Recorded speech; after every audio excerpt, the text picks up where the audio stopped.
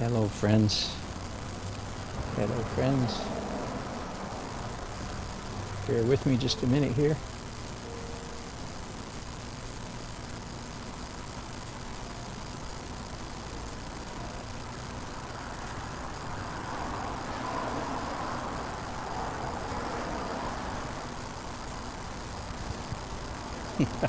Getting there, getting there.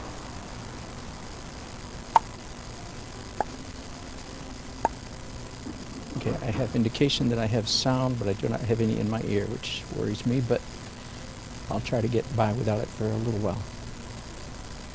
If somebody's watching, if one of my regulars is watching, let me know if you hear me all right. Hello, friends. My name is Dan. I am hovering here. I hear now that I've got sound. But 15-second delay sound. That's right. My name is Dan. I am in historic downtown Charleston, South Carolina. Hello, Karen. Good to have you here. And this is Daily Art Adventure number 747. Read it and weep. I don't know why you would do that, but you know, it's a famous line from somewhere. Started this painting yesterday. I'm quite happy with it. I actually noodled around with it, if I can use that term. This afternoon, or this morning, I mean, back at the house where we're staying. We are actually staying with my wife's brother and his family. My wife Nancy, her brother Jeff, his wife Donna, having a great time. So here I am, I'm about to do oil glaze, which means it's time to do some oil mess. I mean, some abstract mess, what I mean to say, with oil sticks.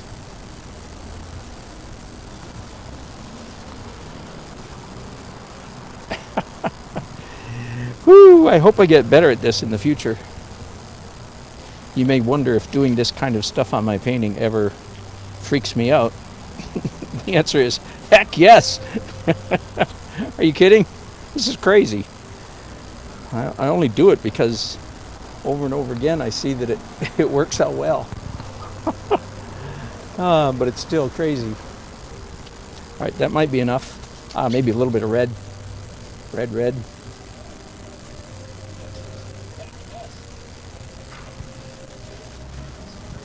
Somebody asking about the pencils, Karen, thank you for answering them. Thank you, that's right. Morade or Morade, I don't know how to pronounce your name. Good to have you on board. Thank you, Karen, for answering that question for me, for us. I actually posted an image of this painting in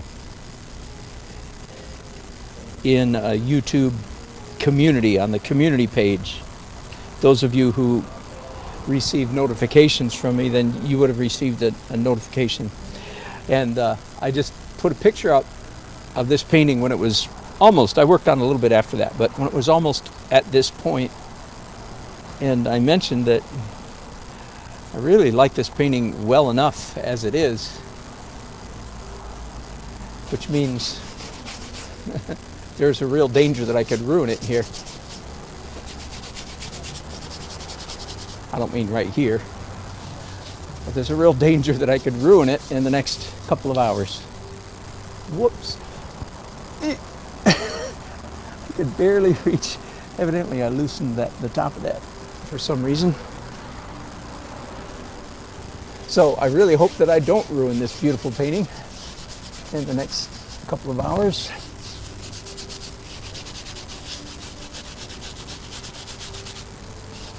Just a second here and I'll pick up the camera and show you guys what it is that I'm painting. If any of you were with me last night, then you know I was here.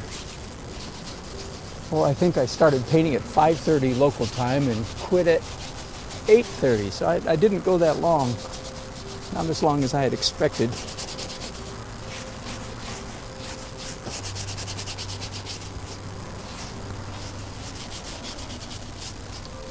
Now, those of you, especially if you're new here, And if you were wondering, if you were greatly alarmed by the oil pastel abstract craziness that I put down just a few minutes ago, then let me point out already. Hello, I don't know how to read that name. CNDSNZ.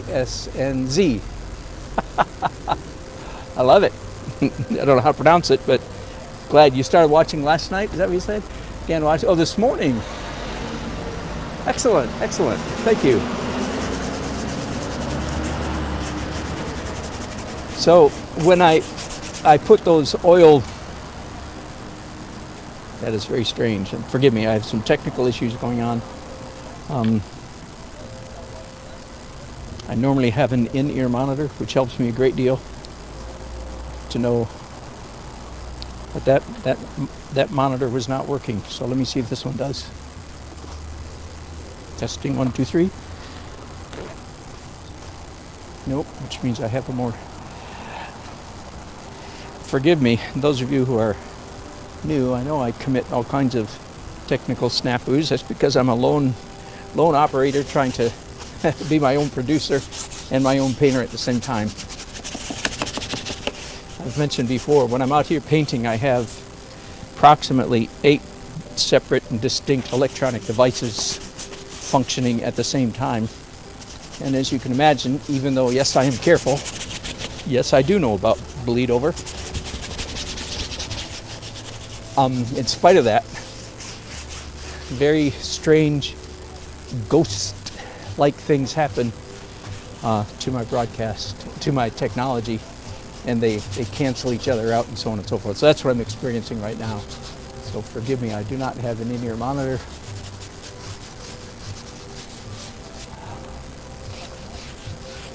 Time for me to move my easel already, because I have sun coming through onto the back of my canvas. You can't paint with sun on the front of your canvas, and you can't paint with sun on the back of your canvas. And you can't paint with sun on yourself. So there you go. I have an umbrella, as you can see, off to the side. Well, this is a good, that's off the side of my easel. This is a good time for me to turn you around and show you what I'm painting. Forgive all the shaking here for a minute. Let me get you steady. There we go. I'm doing a vertical view, so, crop this in something like that, and you get the image. The focal point, of course, is this beautiful steeples. St. Michael's Church, I believe, is the name of that. And over here is the post office. And this right here is a classic. For those of you who don't know Charleston, those of you who do know Charleston, you say, yep, that's it. That is the classic Charlestonian architecture, is that porch. So I like this view because it's a pretty good representation of all things Charlestonian. Beautiful church steeples and so forth. All right, now that glaze that I just did is so dark it's almost in danger of not being a glaze. No problem. I wipe off as much as I want, where I want.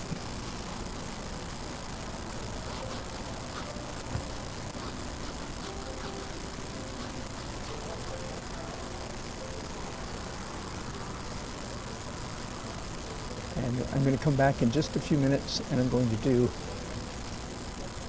some more glazing here.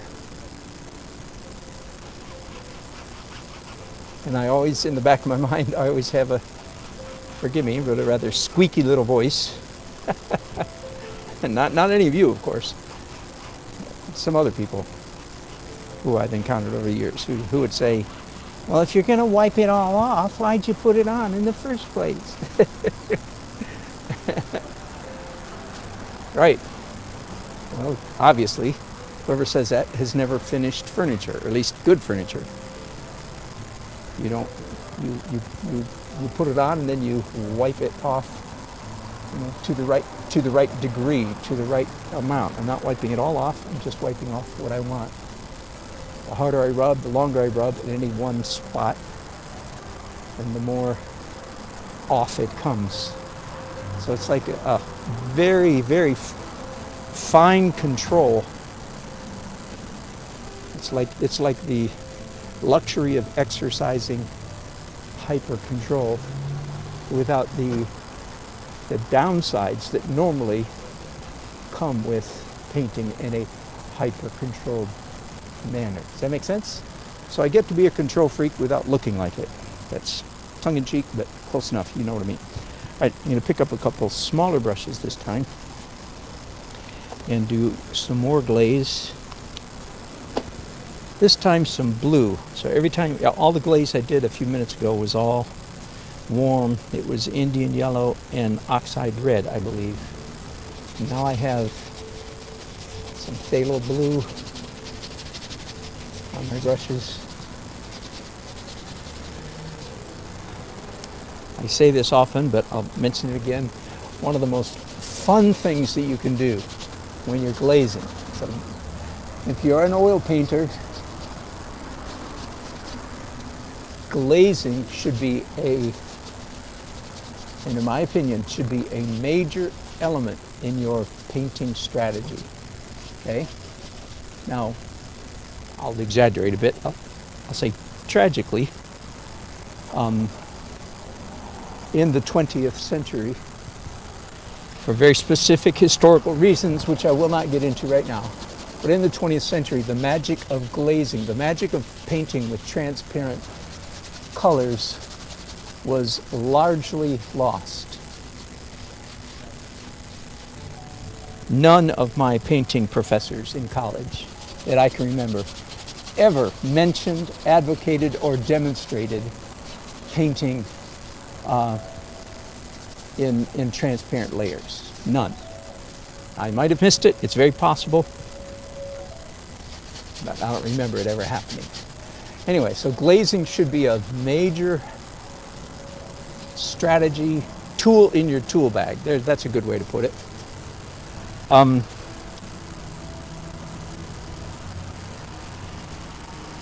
Do a little bit more. And I was going to say, besides that, glazing across the temperature equator. For some reason, I just like putting it that way. Crossing the warm-cool equator in a glaze is particularly fun. In other words, if you have if your painting is essentially cool, yes, this is oil glaze. Thanks, Uncle. If your painting is, or some part of your canvas, if some part of your canvas is bluish and cool, then putting a warm glaze on top of that is particularly effective. Fun. You just use the plain old fun word, fun. It's fun to put warm glazes on top of cool and vice versa. Cool glazes on top of warm. And I'm doing quite a bit of both of those here. First I did a warm glaze on the cool sky, then I did back cool again. Down here, got a bunch of warm stuff now, and I'm doing cool blue ultramarine glazes.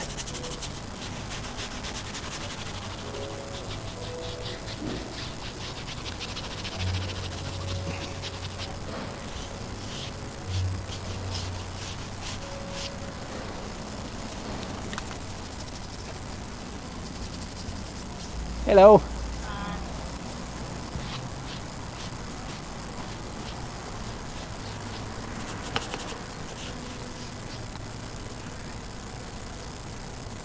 Thank you. Did you just do that? No, I started last night. Oh. Yeah, I started did about 3 hours last night, and hope to get 95% finished tonight.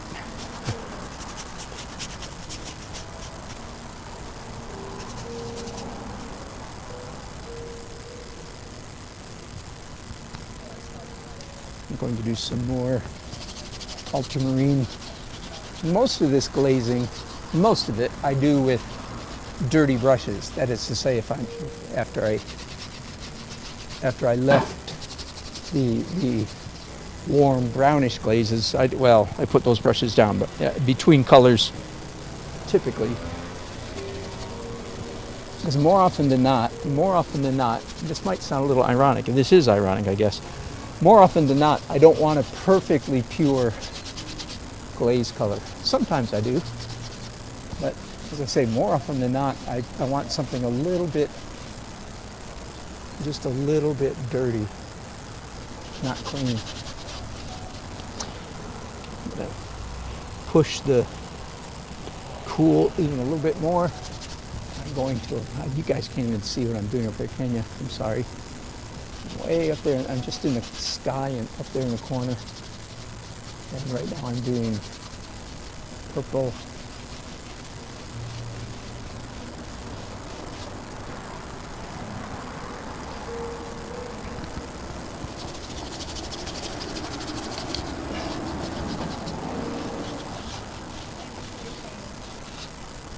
Hello. Well, thank you. Well, thank you. Are you from inside here? Yeah. Yeah. Well, thanks for coming out. Did you just go to today? No, I was here last night from about 5 until 8. Okay. I painted, yeah. So what do you do, sketches and then? No, quite the contrary. No, the very opposite of that. All the pencil stuff you see here is actually on top. It's late. No sketching. In fact, the very first thing I did, you see these wild abstract marks? The very first thing I do is I put a completely unrelated abstract painting on the canvas. So as far away from sketching as you could possibly get. And then little by little, the image emerges, and the pencil, as I said, comes late in the process. So it's there a little bit for drawing, but it's there mostly because I just like the texture that the pencil adds to it. Yep. Yes, I did. And yesterday was even hotter. Oh, I know. Welcome to Charleston, eh? Yeah. You have enough water? I do. Oh, thank you. You're sweet. I appreciate that.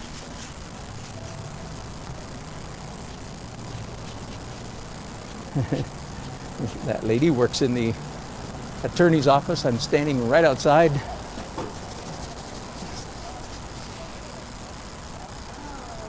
Hello.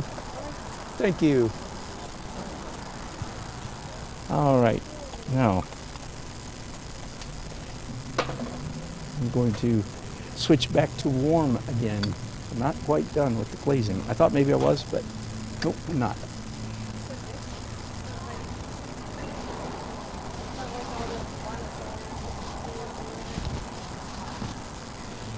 Whew! It's going to get cool after a while, right?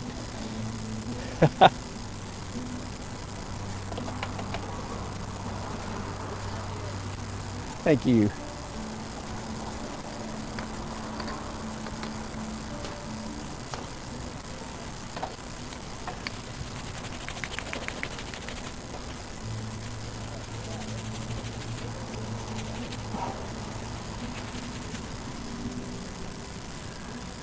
All right, those brushes are clean enough, I think.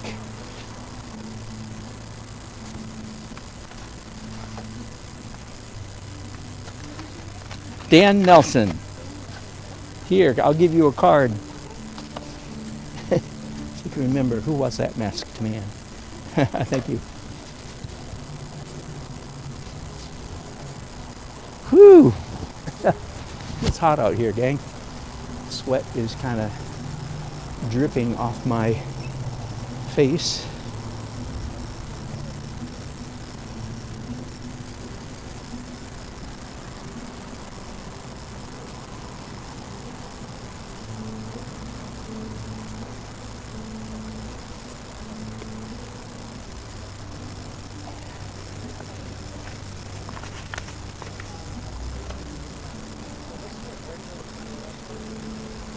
All right, back to warm glaze again. So some Indian yellow, a little bit of orange. I don't know what kind of orange. Oh, that's too orange though, so. That's a, whoops, wrong color.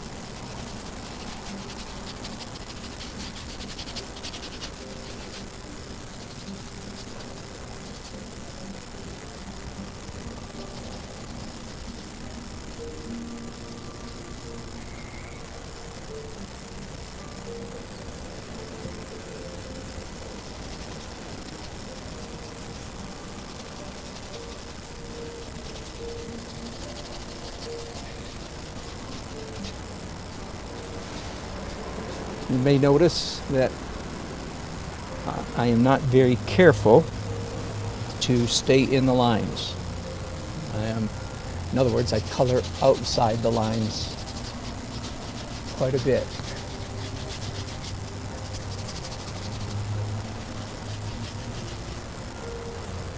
And yes, you should do the same.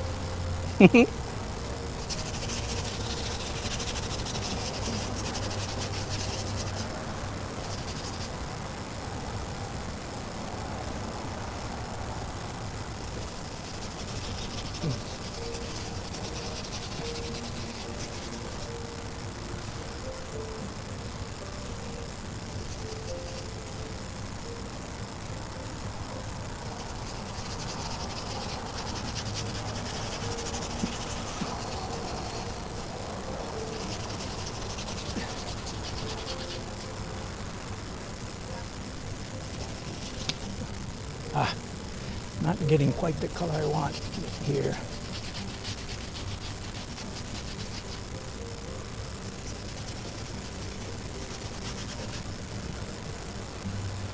I'll keep working on it till I like it.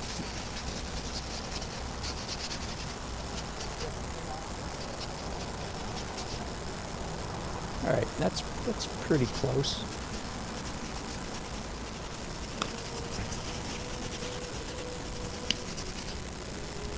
All this warm light down here is secondary glow bouncing off other stuff. It's no direct sun. Direct sun is up here.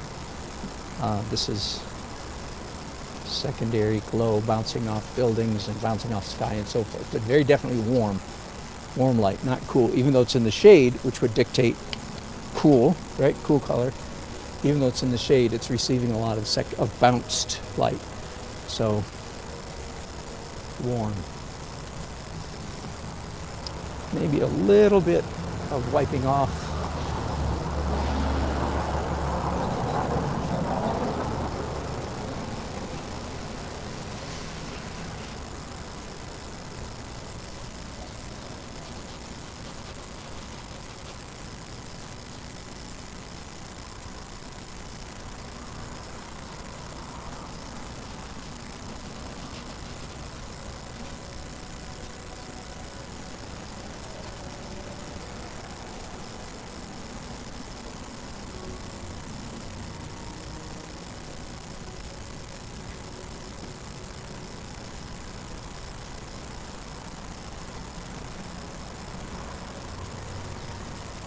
All right, I am done with the glazing. Next is some fuzz.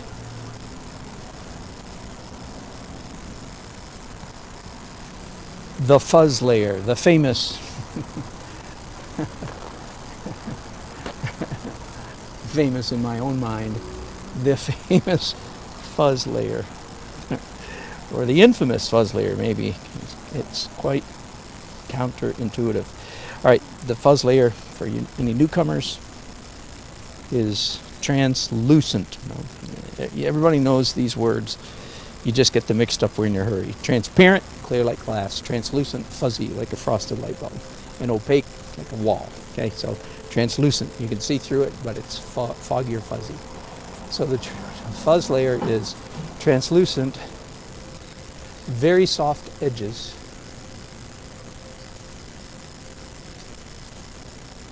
and local color. Sorry, I started painting again. Started thinking with my eyes before I was finished with that sentence.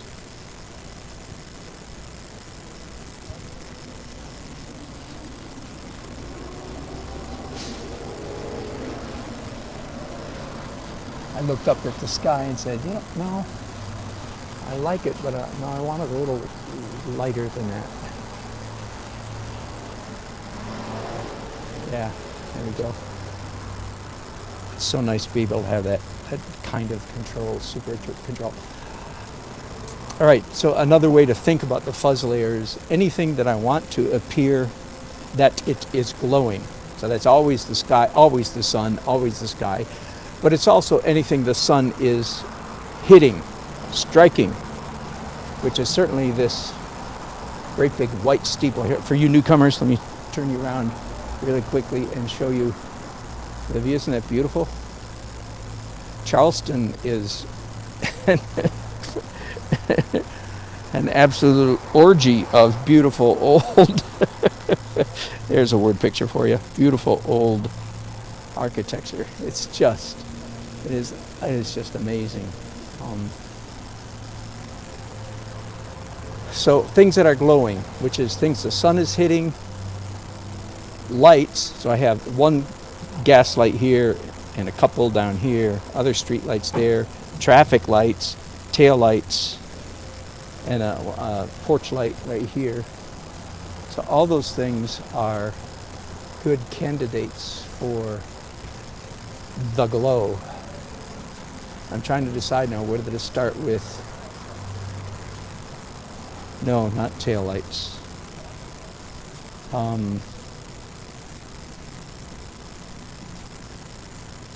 think I'm going to start with the warm glow down here at street level, which I mentioned earlier. Even though it's not being hit directly by the sun,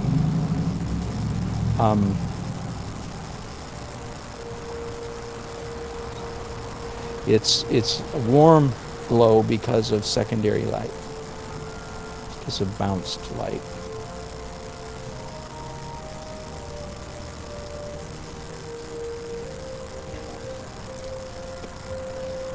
So I'm mixing up. It doesn't matter, please do not take notes on this part. Mixing up titanium white and yellow ochre.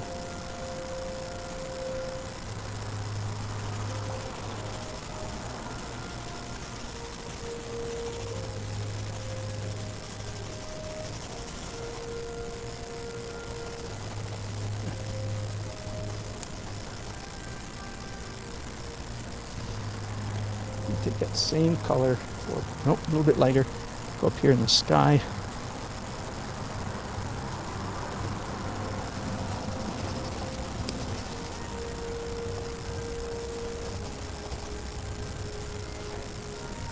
Very soft edges, very, very, like no edges.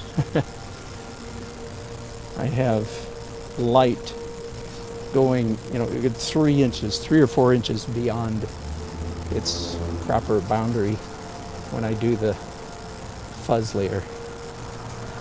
The fuzz layer is very closely related to atmospheric perspective. You could say it's a subset of atmospheric perspective. That would be an appropriate mindset.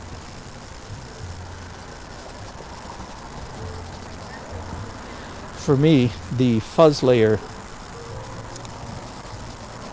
serves an additional distinct purpose and service. It is a very intentional exaggeration of soft edges. Especially for me, myself, I tend to go, and left to my own devices, I do too many hard edges. Left to my own devices, left to my own pleasure and inclination. Even though my head knows better, I go, nah, I shouldn't do all these hard edges. But if I stop thinking, I find myself accidentally doing them.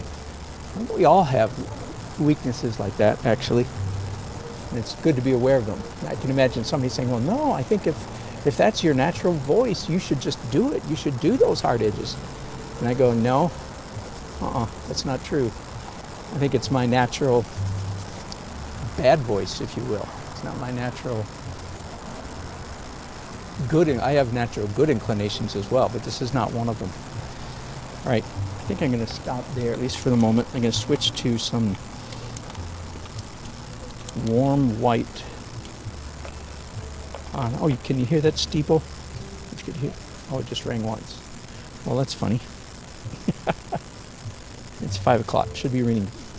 We should get a whole carillon full of tunes behind us here in a minute. Okay, once again, a warm white.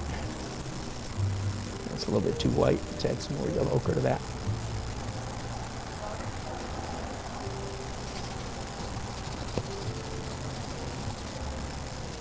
Yeah, there we go. You'll notice my steeple it's in shade down here, and that'll be more obvious as I proceed. But even the part that is in sun, the bottom of it is darker sun, warmer and darker, and the higher it goes, the whiter it gets. I'm assuming you understand that process, that you incorporate that in your painting. It's because the sunlight that is hitting this bottom part is close to the horizon, therefore it's a warmer sun, whereas the sun that's up here is catching the more full, bright sun, brighter sun, so it's a whiter sun. So if you have a tall object in your painting like this, and it's an evening painting, then you would follow the same practice. Clouds, for instance, are whiter at the top and warmer as they get down toward the horizon. All right, that's enough of that, I think. Enough of that on the steeple. Now, I'm going to start doing some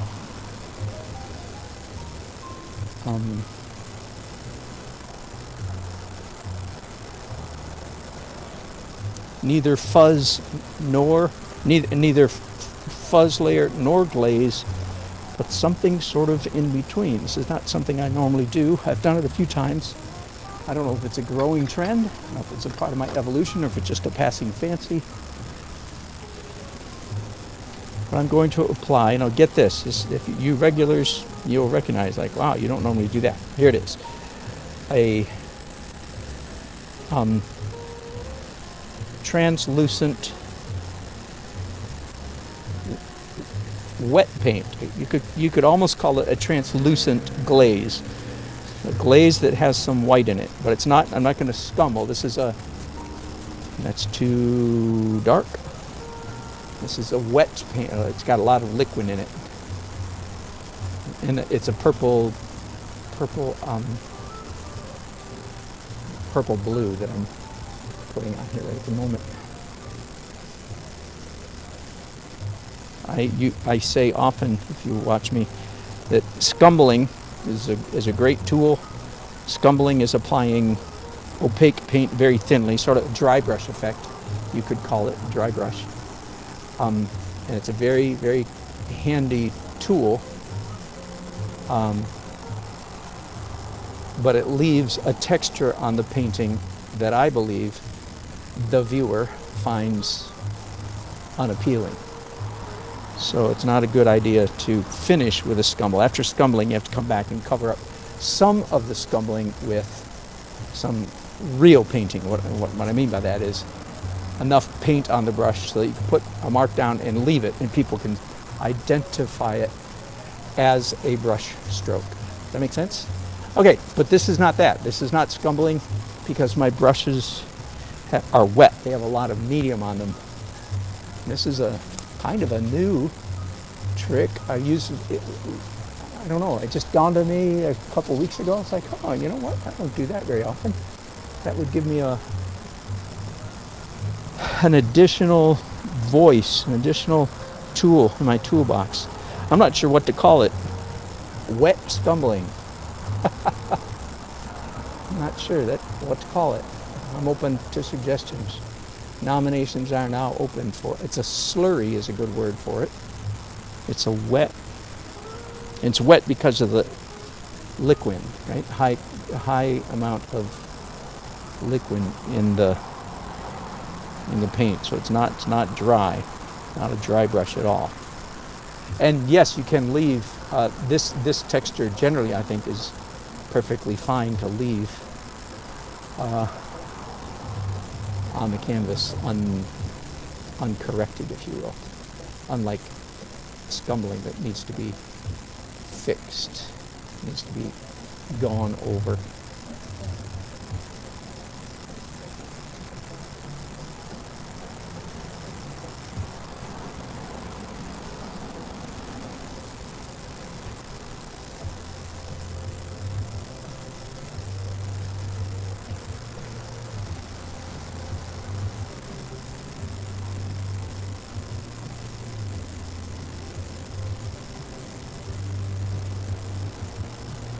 Excuse my head, I'm completely in your way.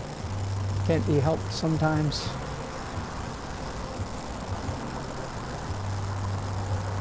I still have a dark purple blue, bluish purple on my brushes. But it also has a tiny bit of white in it, so that's what's different from what what I normally do at this stage.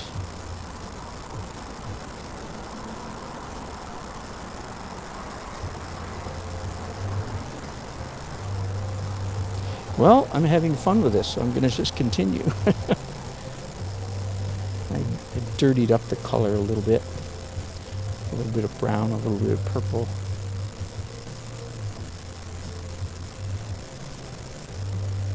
Hey, I was talking, you don't have to go back and listen to yesterday, of course, but I was talking quite a bit yesterday about this new ambition of mine to not use the term loose painting. And I spent quite a bit of time trying to explain why I now think I just discovered this in the last couple of weeks, and I'm going to excise the term loose painting. I'm going to try not to use that wordage anymore, because I discovered, much to my surprise and dismay, but I'm always glad to discover things, I discovered that when an early journey, that's what I call a beginner painter, a wannabe, a student, intermediate painter, that's what I call it an early journey painter. When an early journey painter hears the term loose painting, I believe that they cannot help. Lovely. Good, thank you. Yeah. Thank you. You guys even got in there. You even got that. Love it. I don't know if it'll be legible or not. For a price, I'll make it legible. Good. Thank you. I assume you've been doing this forever. Yes, that is correct. This is my job. Yes, And you're this right. is your job. You're correct. Yeah. Yes, ma'am. Yeah, it was always a pipe dream of mine to when Oh, was it really? learn to do something creative like that. Okay, well, One day. as soon as you retire, Yeah, there you that's go. it. That's who most of my students are. So you People teach who've as well? retired. Oh, yeah. People who've retired and they can finally do what they want to do, something for themselves. Yeah. And one of your cards is down here. That's right. Absolutely, please. Perfect. Thank you so Well, much. good. Cool. Thank you, Janet. When you get back in, Yeah. give it a shot. Thank you. Ah, sweet. There's the lady from inside the attorney's office here. Okay, so yesterday I was talking quite a bit about this, my new revelation. Do not call it loose, because when an early journey painter hears the term loose, I promise you, what they hear, if that's you, what you hear is don't draw things accurately. Instead, draw them loosely. I don't know how you could help but hear it in that manner. I don't know how you could come to any other conclusion. It's like, oh, I see. Don't draw it too carefully. Draw it kind of messy, right? If that's you, feel free to nod. Thank you for that. Thank you for that nod.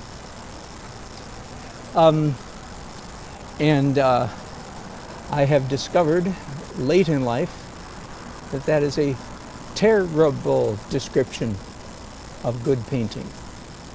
And even as I was driving down here this afternoon to start my second day on this painting, as I looked at the painting, I had, oh, there's a mistake. Let's fix that.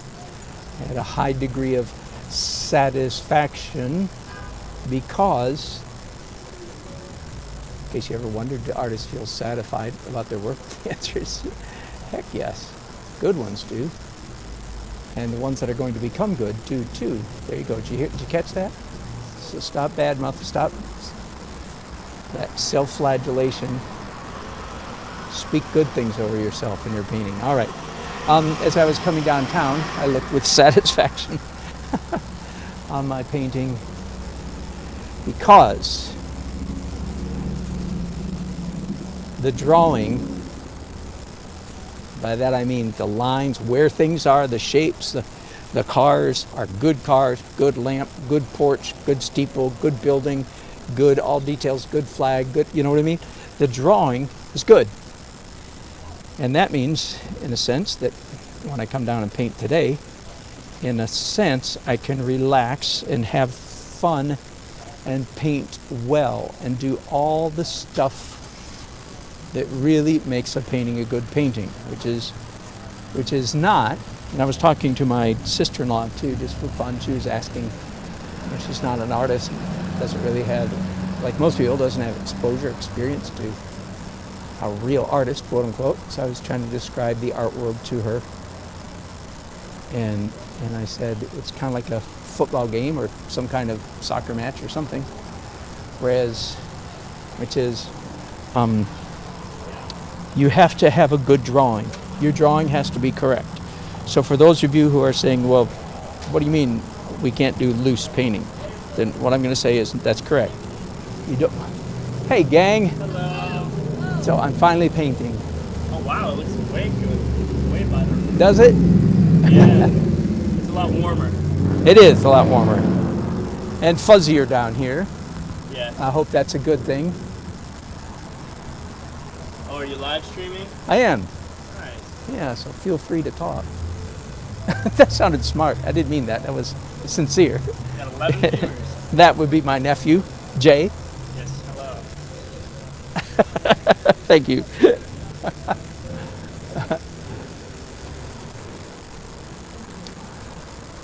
Yeah, 11 viewers. Busting out records here, left and right. What is really funny though, so often I have 11 viewers from all around the world. It's really funny. Does the weather happen to like melt your paint or anything like that? No, I've never been anywhere that it was so hot that humidity makes my acrylics dry slowly, but I'm not in acrylics anymore. Now I'm in oils. And I've painted in below freezing weather, but it would have to be way below freezing, I think, for it to impact, well, oils. Yeah, so, no, I'm the one that's uncomfortable, but I think my paints are not uncomfortable. How much more you got left? Lots. Sort of like all the details. Now, what I want to be careful is that I don't obliterate too much of the, you know what looked good this morning when you saw it in the hallway in the house, you know? It really did look good, and I don't want to like lose what looked good there. I don't know if that makes sense. So I'm going to be careful, I hope, not to paint too much. That is the biggest danger, is killing it by overdoing it. Yeah.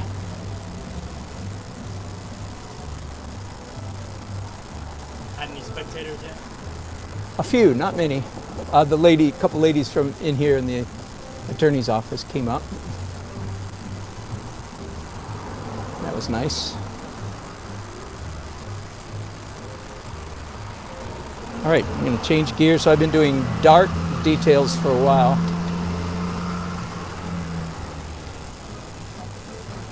I'm going to do You some... read the comments ever? I do, yeah. Usually I take a break and what are they saying? Anybody saying anything particularly? The braces and bow tie was funny.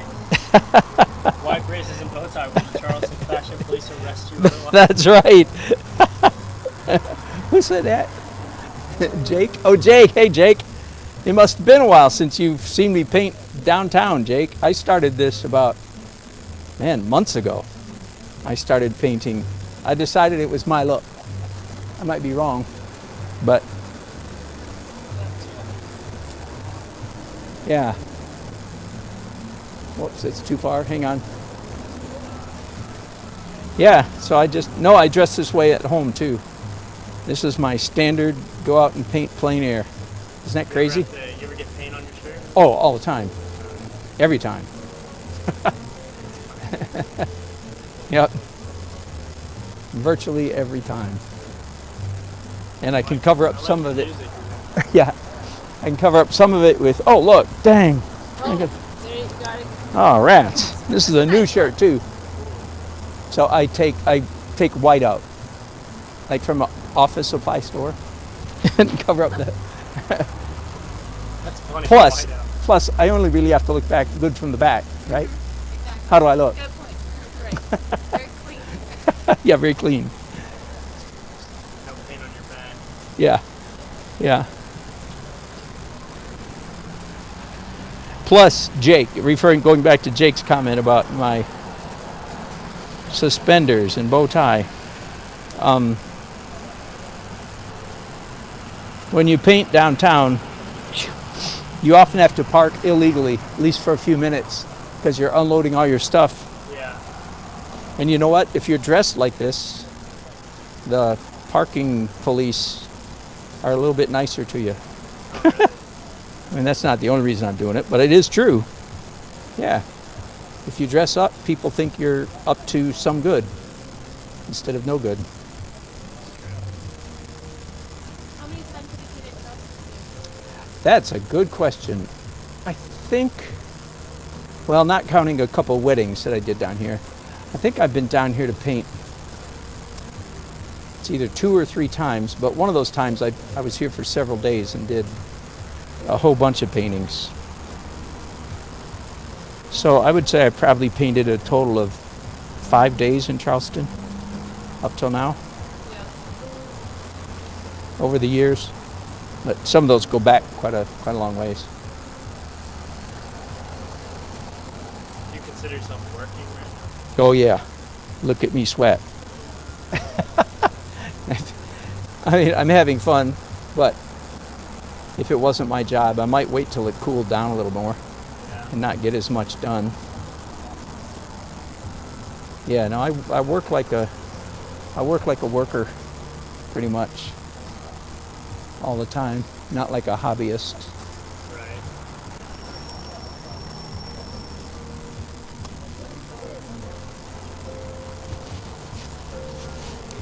And I will stop sweating here in a while when the sun gets off me and the temperature goes down.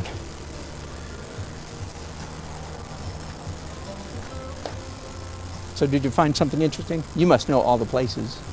Well, it's constantly changing. Is it really? Trying to keep up with all No, it's not. These buildings are 200 years old. I'm kidding. You're right, but what's inside them changes. Yeah, I'm sure. Okay. So what's your favorite thing, and since you grew up here Favorite thing? in downtown Charleston? That's really hard. That is.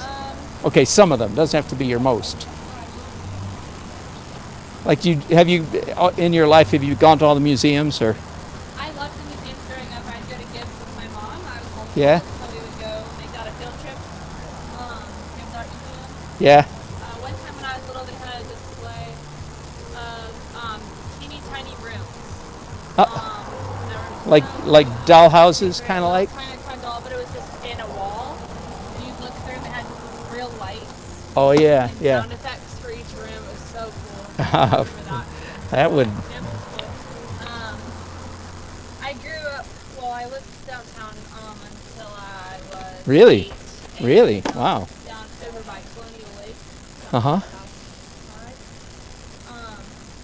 And I liked when it rained because it was flood and you couldn't go to work or school or anything, and so you just wear your boots, rain boots, and walk around. And watch people would kayak down the street. Are you serious? Yeah, my dad would wear his waders to walk to work. But Really? downtown has so much to offer. All the beautiful churches. So have all these buildings flooded at one time or another? Pretty much, yeah. I was actually thinking about that when I was driving home last night. It's like, wow. I mean, the ocean's right over there. Yes, yeah, we're And there's below not, sea level. it's right not now. like, it's, what? We're below sea level. Are you serious? Yeah.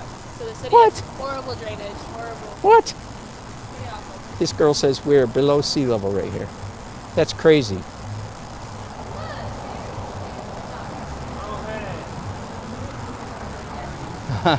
Oh, good. Here comes my wife and Aunt Donna. Which one is she, left or right? Hello. Isn't he amazing? Oh, yeah. Yes, I And am.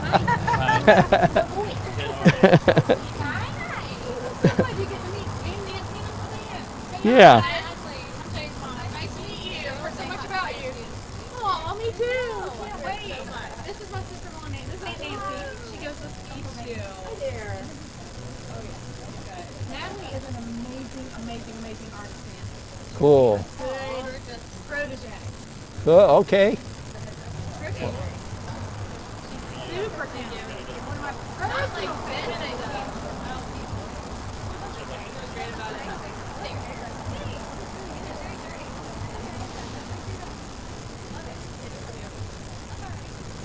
I'm so glad to get to meet the famous Lane. Oh gosh, I don't know about famous. You're so sweet. You met all these friends. You get two girls. No. No, your girls. Natalie's from Lynchburg. This is one she's been trying to tell you about. Oh yes. Yes. Okay, got it. It is nice. Oh yeah. So your sister, older sister, lives there with you. Yes. And her boyfriend. Yes. Yeah. Yep. They just live there forever. Yep. Yeah. Are you okay? Yes. Hi. Yay, good girl. Oh my gosh, I know, that's fine. Do not cry. I don't really normal things. Yeah, that's fine. Are you broadcasting now? Yeah. Because I couldn't find it. Really? Yeah, I'll check again. And I also brought you a biscuit. It's a specialty from Charleston. Oh, good. Thanks. Thanks. Oh, good. Thank you.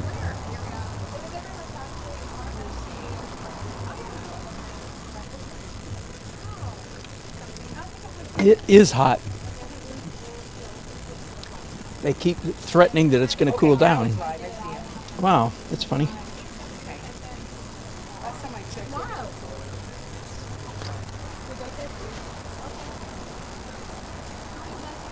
Okay, we're about to hang out. Well, I got my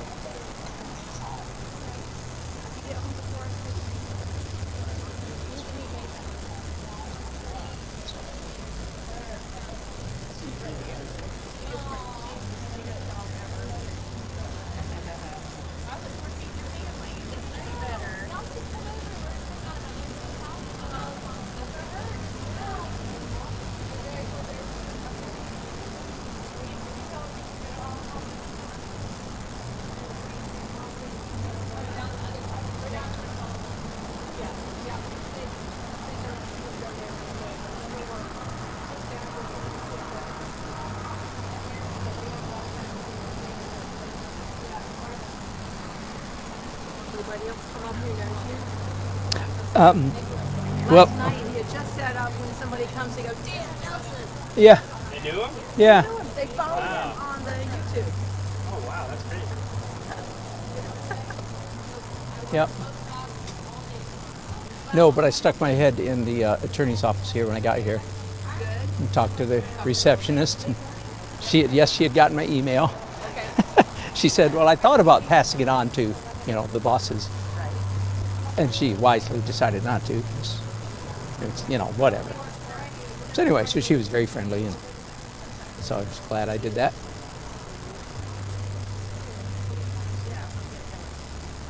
So which one's the good artist that you're saying? She's a graphic designer. Yeah. She is an amazing artist. Well, cool.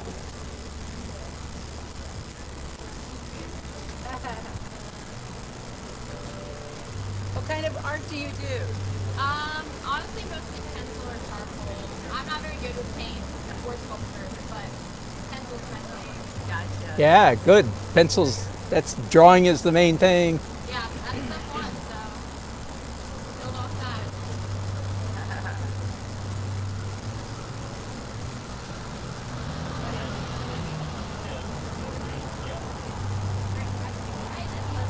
Man, it looks beautiful.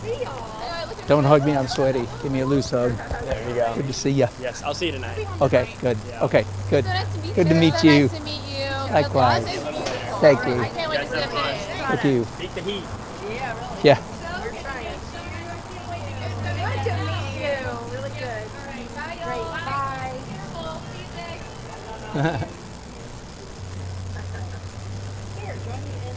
safe. Yeah. Come in the shade, really. Woo! It's hot, isn't it? Are you hungry yet? No, I'm not. She got you a delicious biscuit. Oh, fantastic. Biscuit place called Kelly's Hot Little. Good. Looking amazing, Dan. Well, thank you. So I hope I don't overdo it. Hold tight to the reins. Be pulling back the whole time like, whoa, whoa, whoa, whoa. Is that stroke really necessary? I ask myself. Was that really necessary? It was. I say yes.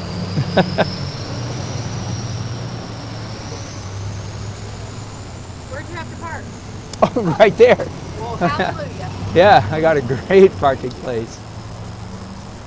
Oh,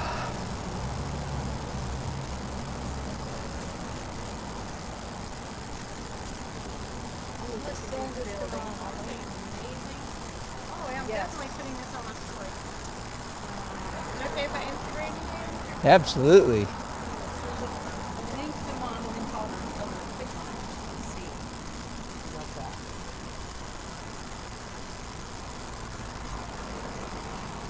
Good news is that last night I told her I would do it too and I forgot. So she forgot to do it. What's that? Good news is oh, you think I was giving you a link and I forgot? So she told you yet? Oh, yeah. Just let it go. It's all good.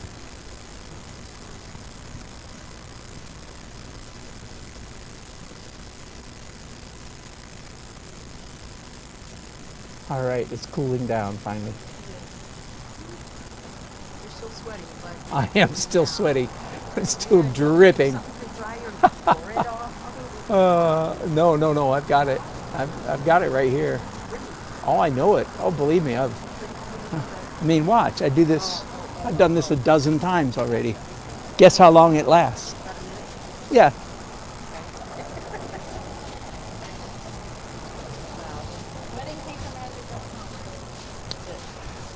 That's Wedding Painter, but my Instagram is Daniel Nelson Art.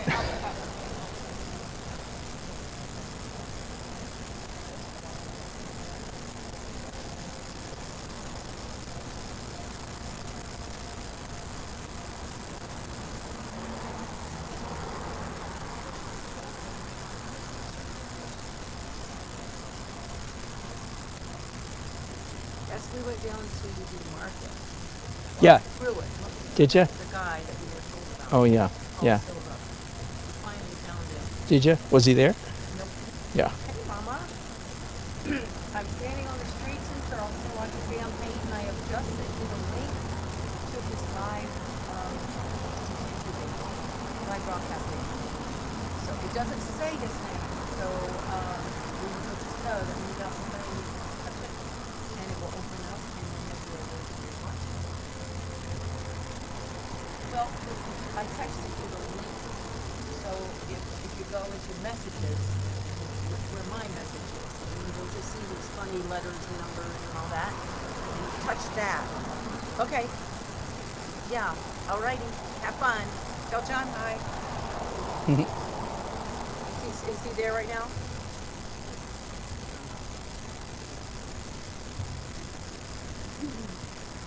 Okay, I might be done with the sky there. Not up there, but down here. I think I'm done with the sky. So that's what I've done the last several minutes.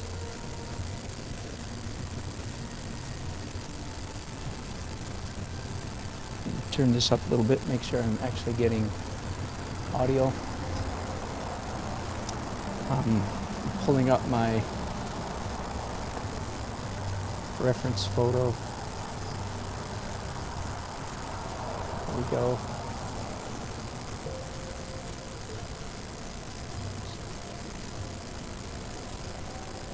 Sam, are you getting the all of the WhatsApp reports from Marcus? No. Daily reports about their.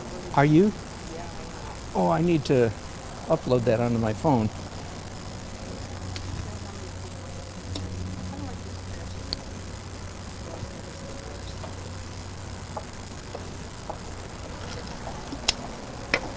Is he in Austria right now? Thank you. Pretty amazing. Please do. It's the people.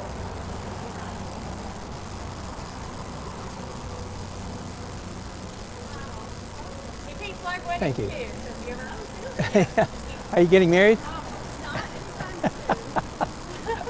What's your name? That's I'm Dan Nelson. I'm an attorney here. Thank Are you? Well, thank you. Well, I just think Are you Duffy or Young? I'm neither, but Duffy is up there. Is he? I think Young already left.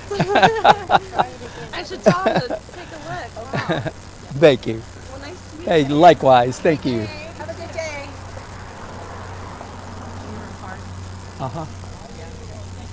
Did I give her a card? Yeah. Yes. Did I get one of hers? No. Where's the gallery you were talking about? Oh, right down there. Mary Martin. We're going to go over there and see that. Okay. Yeah, Mary Martin. The white building. Well, hey, gang. That was a flurry of activity, wasn't it? And I'm ignoring you really well. I'll look back, come back to your chats later. Hello, Marlene. Thank you for that nice comment. I know I missed a whole bunch of others. I'll go back to that later. I want to pull up and see what colors are on these cars. I'm assuming there's some. I'm assuming there is some blue, and there is indeed, especially on the windows, on the windshield, and the hood. So let me get a little bit of that.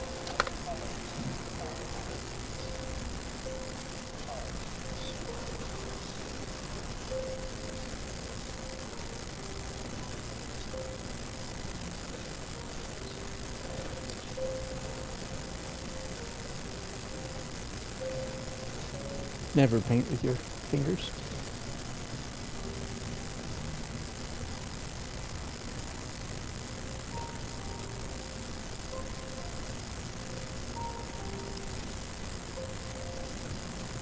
Part of the reason I do paint with my fingers is because I'm careful not to have any cobalts or cadmiums on my, or any other toxic pigments that I know of on my palette. So I still don't recommend doing it, but on occasion I do it, as you can see.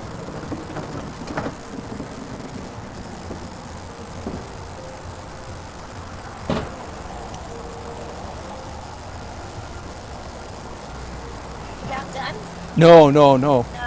I'll be here till 9 or 10 o'clock, and then I won't be At done night? yet. Yeah, tonight. So you can do it in the dark? Oh yeah, I've got Well, I a, mean, I wonderful figured out- light. Yep, Right. yep. Yeah, so I have pictures after the sun goes Oh, down. I see. I go by these are the cars that were parked here yesterday. I gotcha. Okay. Yep, that's the way it works. Thank you. Okay. So Did you- they see you tomorrow Yeah. afternoon as well? No, I have to go home to Raleigh tomorrow, so I will be gone. Did you get one of my cards? I did. Okay. Yeah. Awesome. Thank you. Thank you. Well, thank you for your hospitality. Oh, wow. Yeah. Yeah. Well, okay. Well, enjoy. Well, thank you. Nice to meet you. Thank you for your hospitality.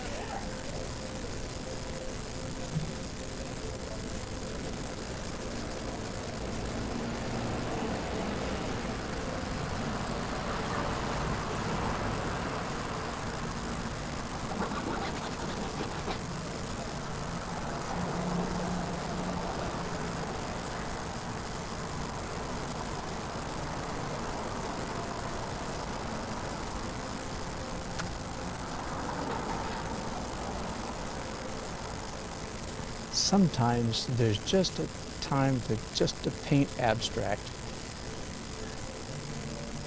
and just forget what the photograph says.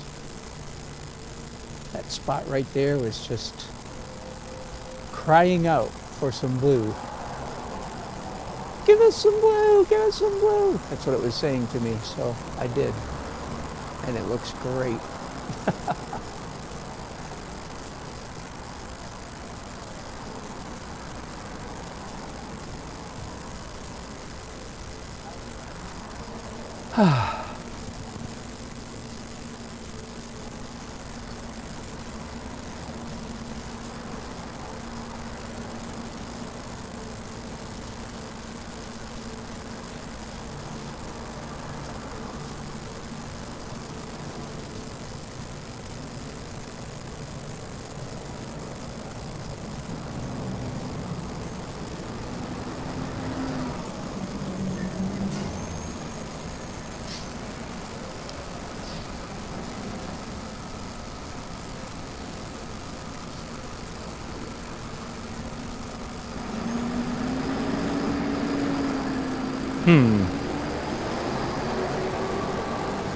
Trying to decide where to go next.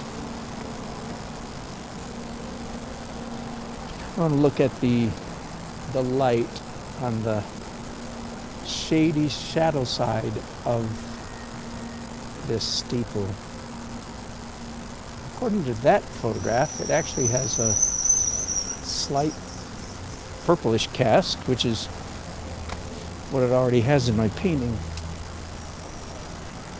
I think I want it slightly bluer than what it is right now.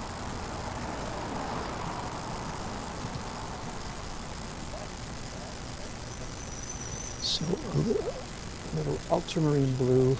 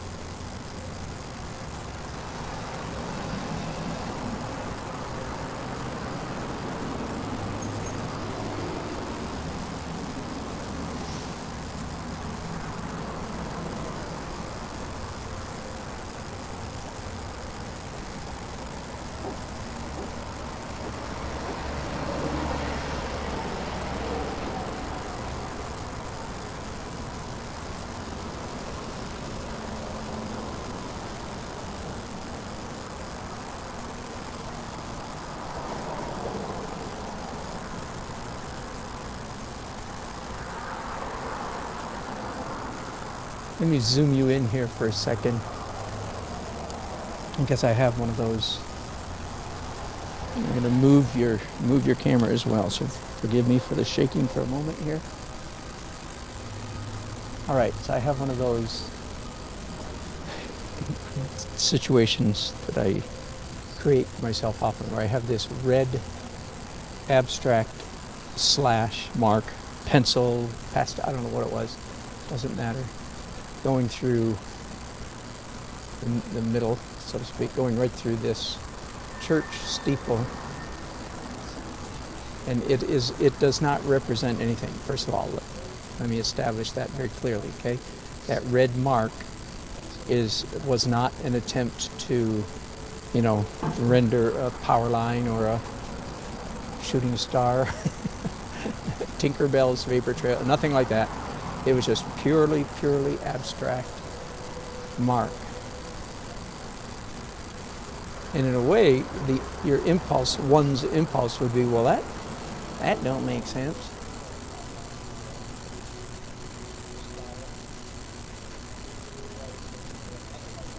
Hello. Help me with the pronunciation of your name. Maraid? Or is it Marad?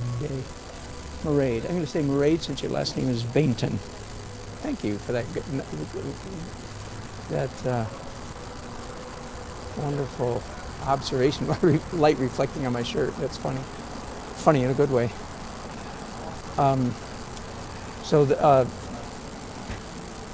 One's intuition might say, well, eliminate that red line because it's not representative. It doesn't mean anything. But I have learned most of the time, not only do I not eliminate it, but I do what I just did, which is in fact accentuate it even more, make it stand out even more by painting around it, painting up to it on both sides. And I painted over it a couple places here, but even then you can still see where it was. I just scratched that off. Anyway, I've come to learn that is very Dan Nelson-ish impulse. All right, now I just painted all that blue and then decided I don't like it. It's too much of a good thing. So no panic. But it's too blue.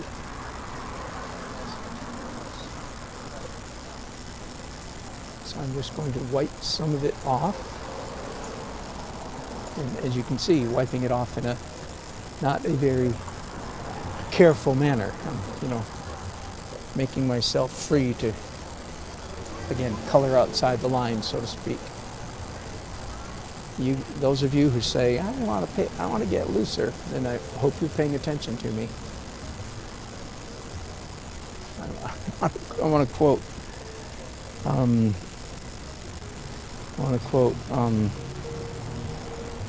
What's his name in Star Wars? Little green guy. Forgive me, my brain's in painting mode. I forget names often.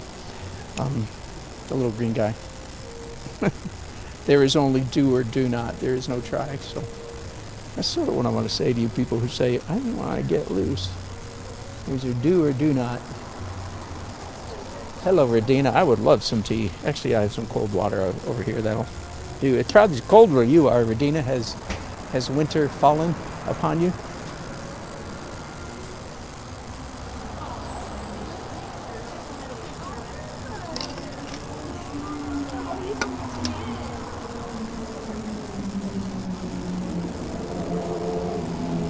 All right, here's a principle, good practice for painting.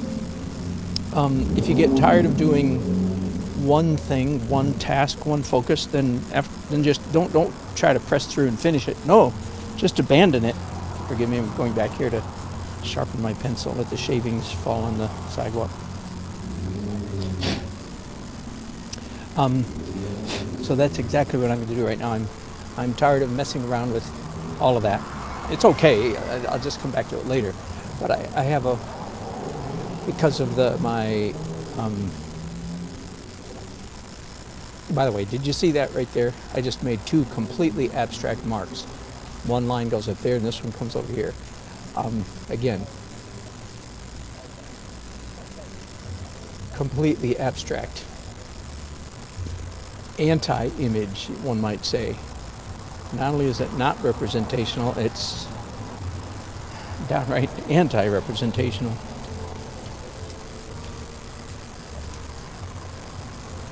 So Yoda, so paraphrase Yoda again. There's do or do not, there's no try. Don't say, I want to get loose, just get loose. Paint like me.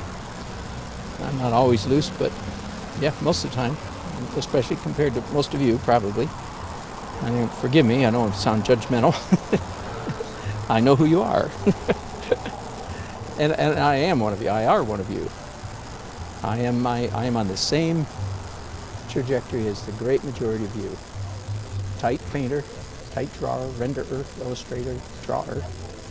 Not all of you, but those of you who have the ability to draw, and now you're trying to get loose. Come back a little bit. Okay, thanks. Have fun. Nope, I'm good. Thanks.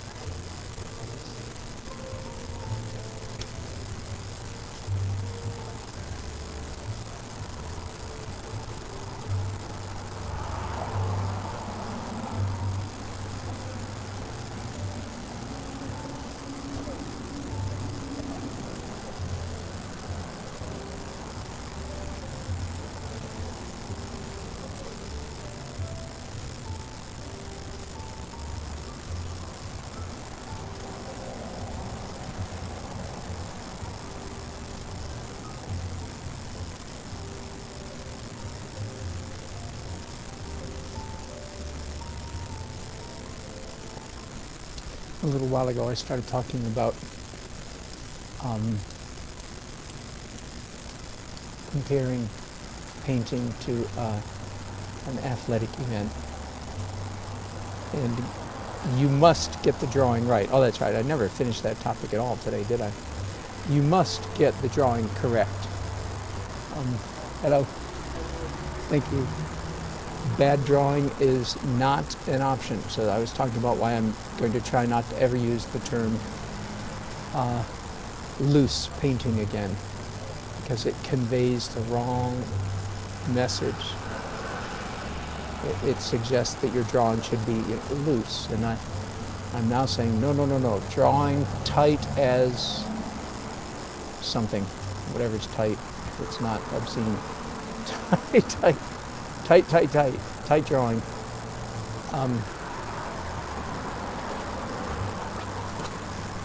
That is to say, accurate drawing, but drawn with and painted with energetic brushstrokes. There's the word. There's the key operative word. Drawn with energetic. So not loose, but energetic. It's a much better description of good painting than loose. Again, I've used the term loose, like everybody else. I've used it my whole teaching life. Before I realized, wait a minute, that is a real miscue to, again, like how early journey painters, people in the early part of their journey. Anyway, you comparing it to an athletic event like a football game or a soccer match. Getting the drawing correct is like getting your team on the field.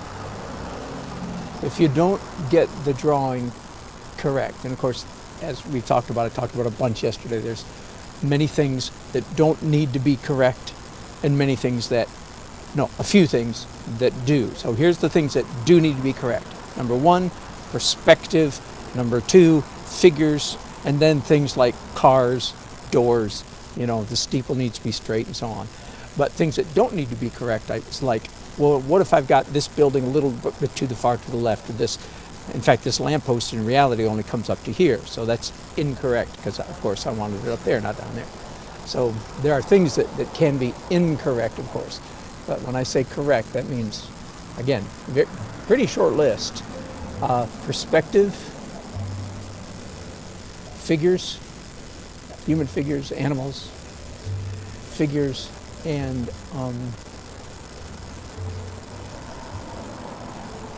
identifiable objects, like objects that are known. That is, people know what a roller skate looks like. People know what a toaster looks like.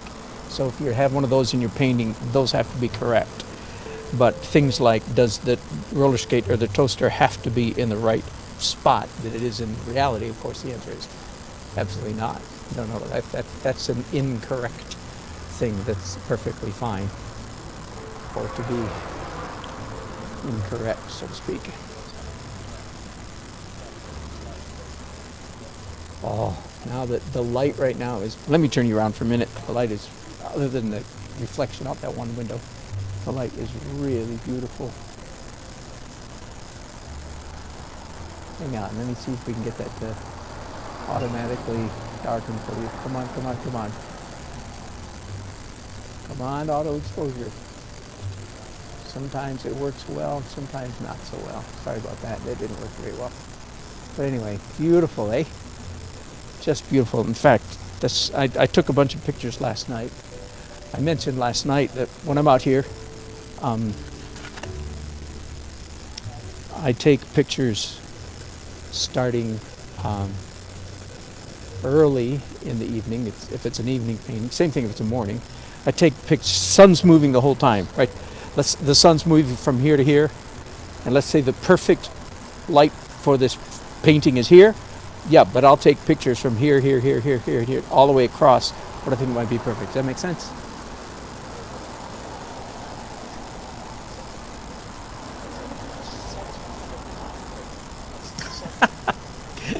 Dina, I'm sorry, I'm reading your conversation about, that is not funny, is it? Reading about cat claw. All right, there we go. About cat disasters on your painting.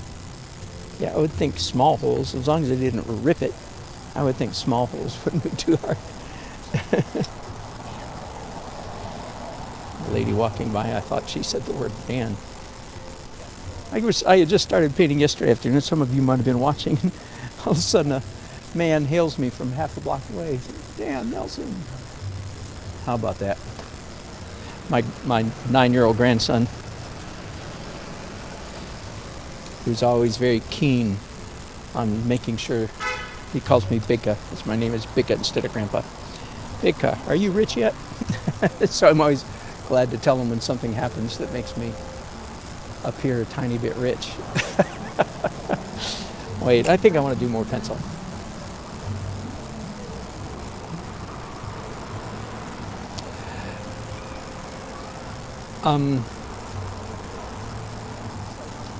I am clearly doing too much pencil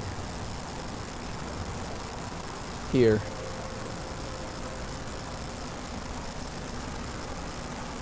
And as I usually say, that's okay with me. I don't mind doing too much because I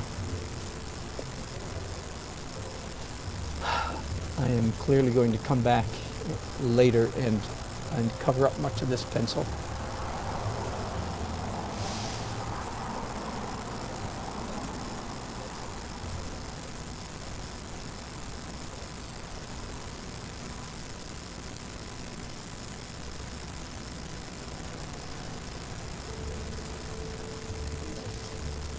Thank you.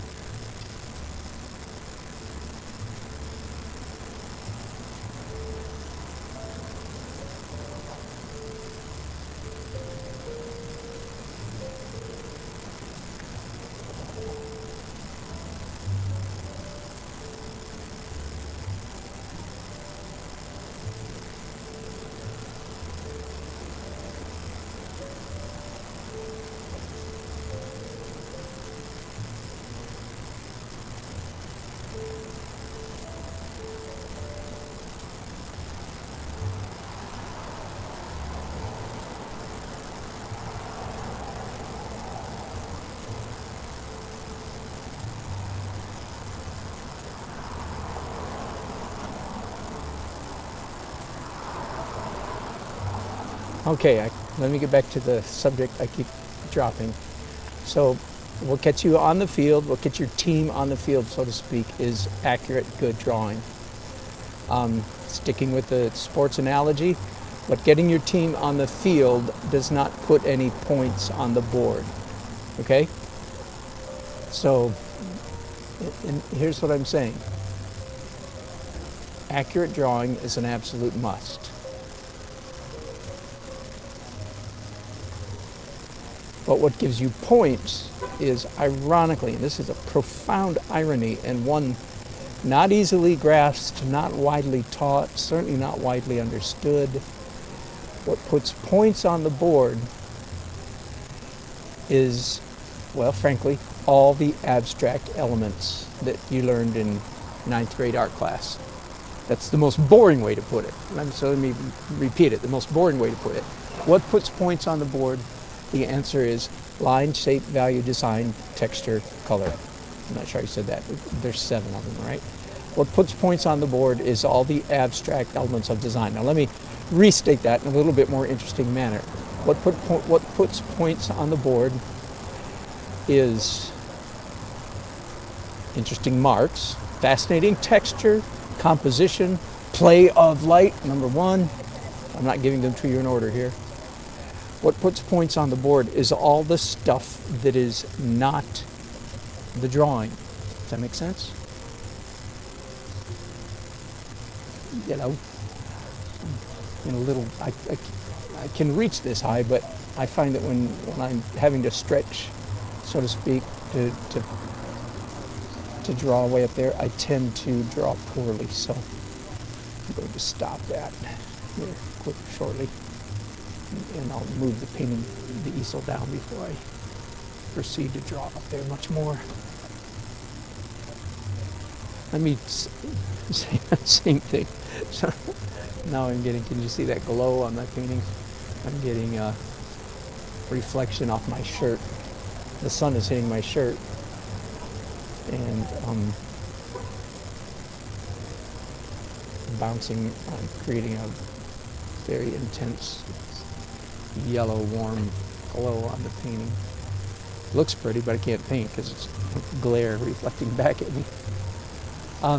Okay, let me say that. I'm going to say that same thing with different language, or different in story form, if you will. Okay, so you have to eliminate the term loose painting from your vocabulary because it's probably sending you in a bad direction. No, tight drawing, accurate drawing, realistic drawing, good drawing.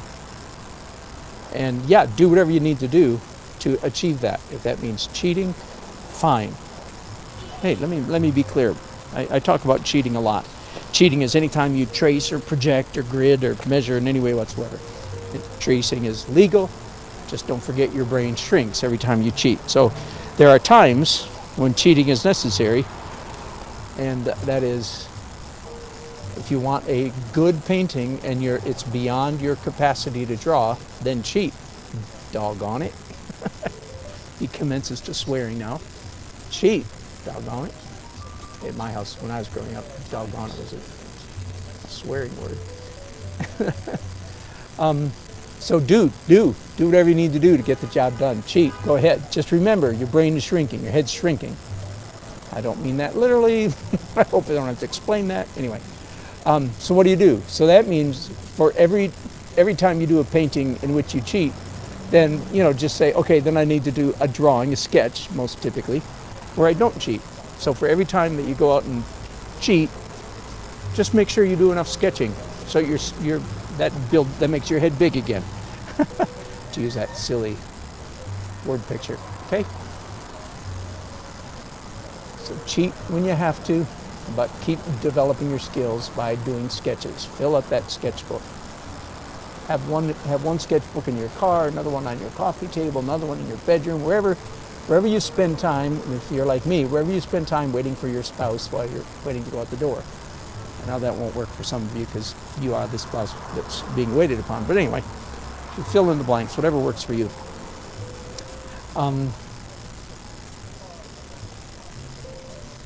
So the word picture, the story picture I was going to give you, I'm out here on the sidewalk. Especially, this is especially helpful. Anytime where my easel is facing down the sidewalk, okay? It doesn't work here because there's a wall building right there. But anyway, people come up the street and they see, I want to give you a story to go along with this. Correct drawing means you get your team on the field, points on the board, it's by all the other stuff. So people are walking up the sidewalk, they see me, an artist, with this easel, or you, her, with your easel, facing away from them so that they can't see what's on the painting. But they see you half a block away, they see you 50 paces away, and they say, oh, there's a person doing plein air painting, and obviously they're painting this street.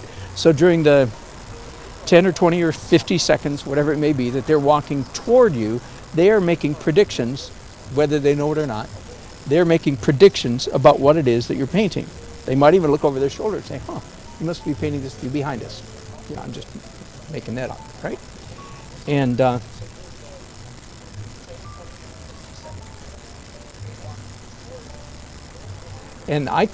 going to tell you what most people are predicting. I have a lot of nerve, okay? And here it is. Most people, they see your plein air painting if they know anything.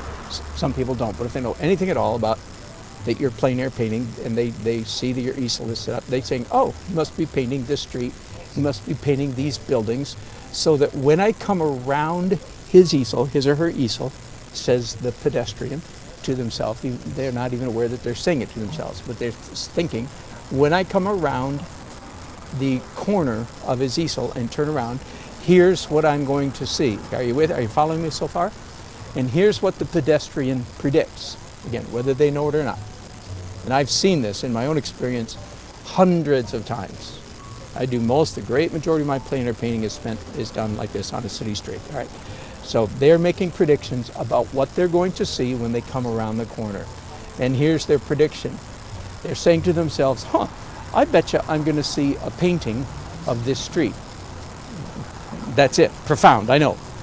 And they're saying, oh, no, it might be kind of realistic, or it might be he's not very good, and it's not very good, but, you know, it's probably going to be a painting like, you know, if they saw me here facing the other way, they would say, oh, I bet he's doing a painting of that beautiful church steeple, which you guys can hardly see right now. Come on, exposure. Get it right. Okay, all right, so they predict, oh, I bet he's doing a painting of that church steeple. Are you with me? And they come around the corner of my canvas, expecting to see, you know, maybe I look like a reasonably intelligent person. I obviously, as an artist, I have a lot of chutzpah, a lot of nerve, both by the way I dress, by the size of my painting, by, you know, a whole bunch of things are happening here that gives them the impression, well, he seems like a competent guy, so they expect a reasonably good facsimile of, say, that church steeple. Are you with me? Following me so far? And if, in fact, they come around and they see a reasonable facsimile of that steeple, they go, ooh, nice. Now, there's two things that could happen. If I've been out here for 9 days in a row, and it's a hyper-photorealistic painting, which is conceivable, not likely, but conceivable, they'll be surprised, and they'll say, oh my God. Again, I hate the term, but it's ubiquitous in America, you know. They'll say, oh my God, I was not expecting that at all. Okay, that's sort of one prediction, or one fulfillment. The other, since I'm not going to be out here for 9 days, is they come around the corner and they see, I'll just zoom in on that part of my painting, which is not finished yet, of course. They go and they say the same thing. They say, oh my God, I was not expecting that. I'm not saying that they have to say, those exact words, but it's not the facsimile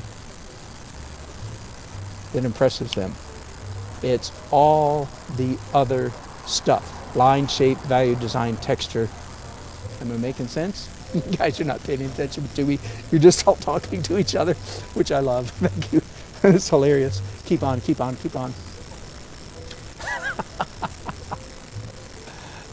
It's so funny.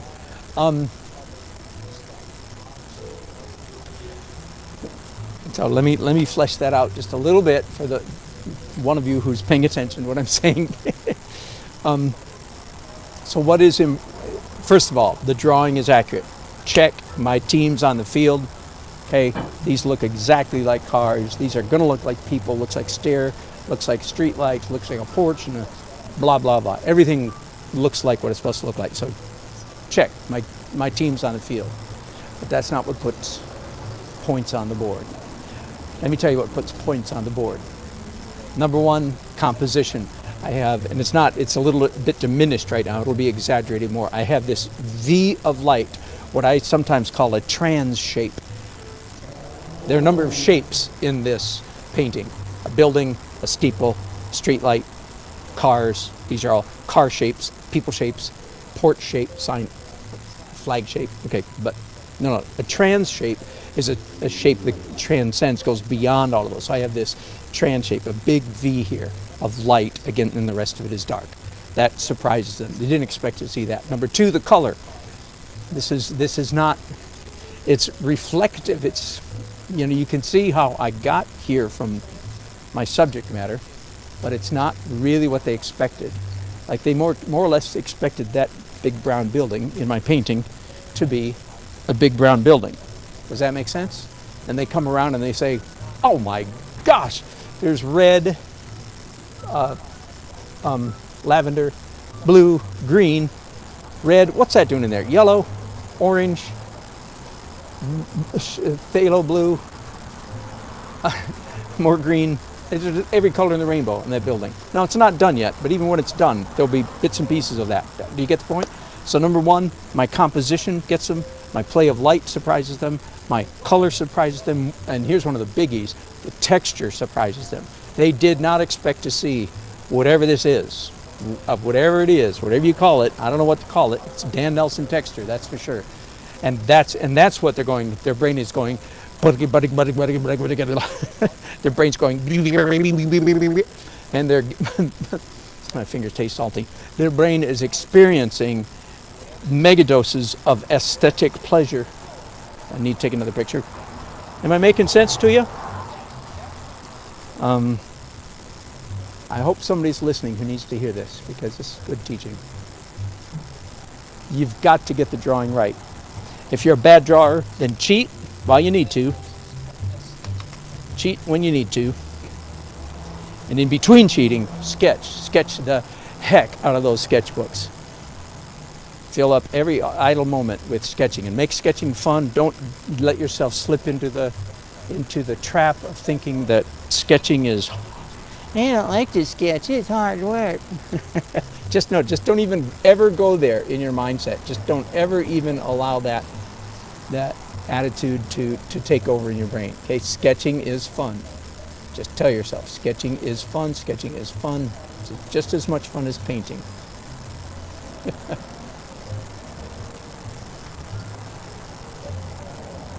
Okay, you've got to become a good sketcher. Your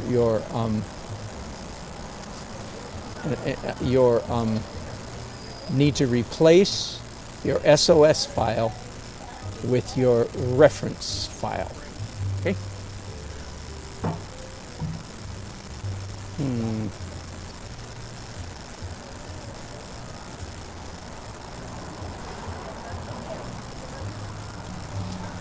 All right, I'm going to stop pencils for a while and go back to painting a little bit. I'm going to take a whack at this railing in particular. Oh, forgive me, let me get a drink of cold water before I continue. I'm almost out. Oh, you know what? Hang on just a second. I'm sorry. I am going to, the sun has gone around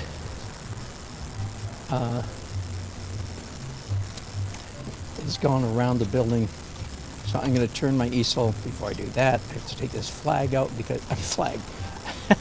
It's because the umbrella, I promise, is stuck in a flag holder. That's why the word flag jumped into my brain. But I have to take this umbrella out because I can't move my easel till I get the umbrella out of the way. Hello. How are you? I'm great. How do you think I am? Great. Thank you. Really cool. Thank you. Appreciate it.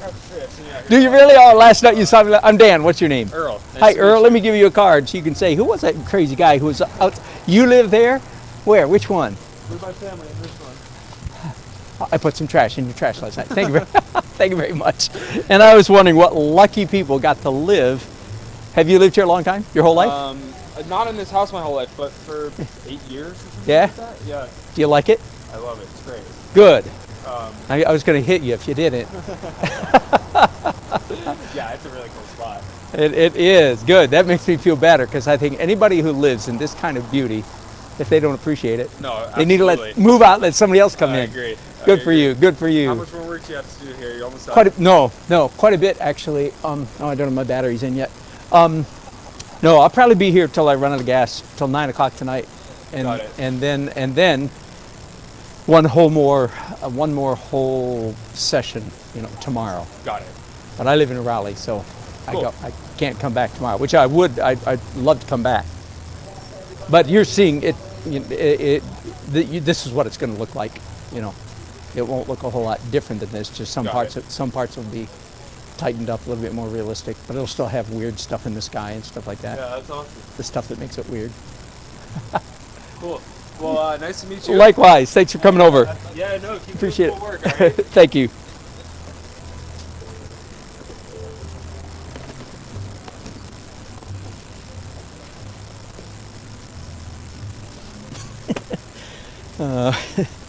It must be you guys listening to me interact with passersby. I don't know what you think other than Dan Nelson's a nut. I'll agree to. I'll plead guilty to that accusation. I do enjoy talking with strangers. They don't always enjoy talking with me. That is not how I was going to finish that sentence, I promise. So, a question somebody asked.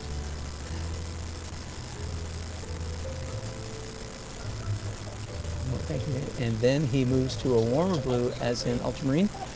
I didn't catch the beginning of that question. Marade. No, I do not move. I called, by the way, and you're welcome. Oh, Michael Van Dusen. Oh, Barbara's been watching. Yes, Barbara, you have some killer paintings. Barbara, I've been enjoying watching your stuff. I commented on your dad's boots. That was you, right? on Facebook. Yeah. All right. I'm going to go to the car and get something. What was it? Oh, batteries to my light. Bear with me. Well, I'll tell you what. Since why let this opportunity be wasted? So you get to watch me. It's exciting, I'm sure. Walk to my car and get my batteries out of my backpack.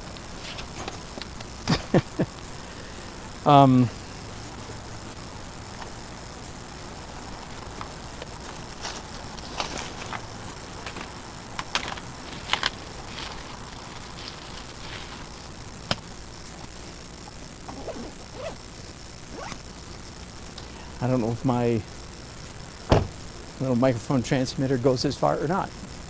I hope it does. Whew. Oh, thank God. The hot air is gone. Hot weather is gone.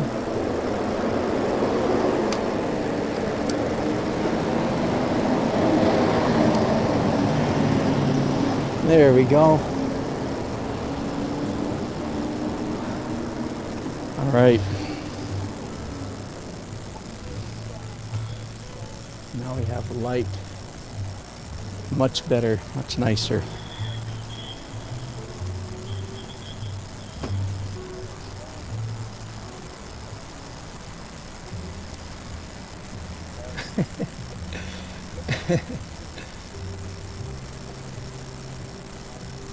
Oh, Barbara, thank you for that. I'm glad you think I'm great with the public. A little bit much for some people, I admit. One of my old friends years ago, she really is a friend, but she said, you know, little Dan Nelson goes a long way. Look, I'm still laughing. She probably said that 10 years ago, and I still think it's funny. Yeah, well, you know, little Dan Nelson goes a long way. I wasn't even offended. Can you believe that? Oh, my goodness. All right, I'm about to get serious on this porch railing up here.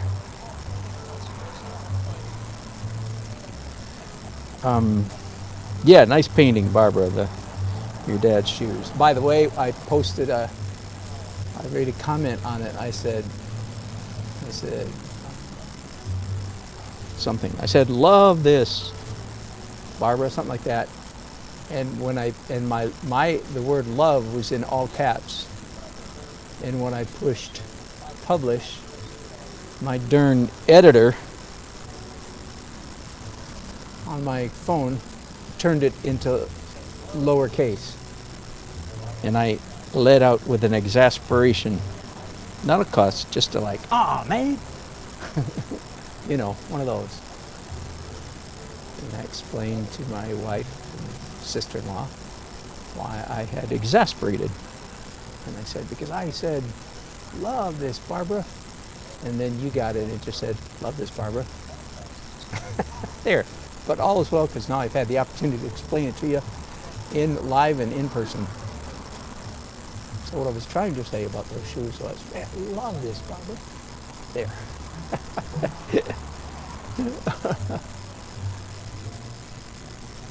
Okay, and some of you, Mairead and others, and forgive me, Mairead, I hate if I'm butchering people's names, and I haven't seen yet if you've, oh good, there it is. Not you. Oh, you're welcome. Excellent, good to have you on board. As you can see, we have a delightful and rather zany little community here. I don't know why they would be zany. It has nothing to do with me, I'm sure.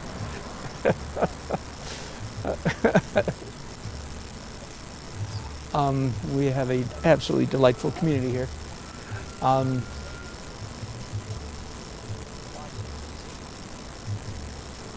Okay, so I'll continue on a related theme. So this is a repeat for all my old regulars.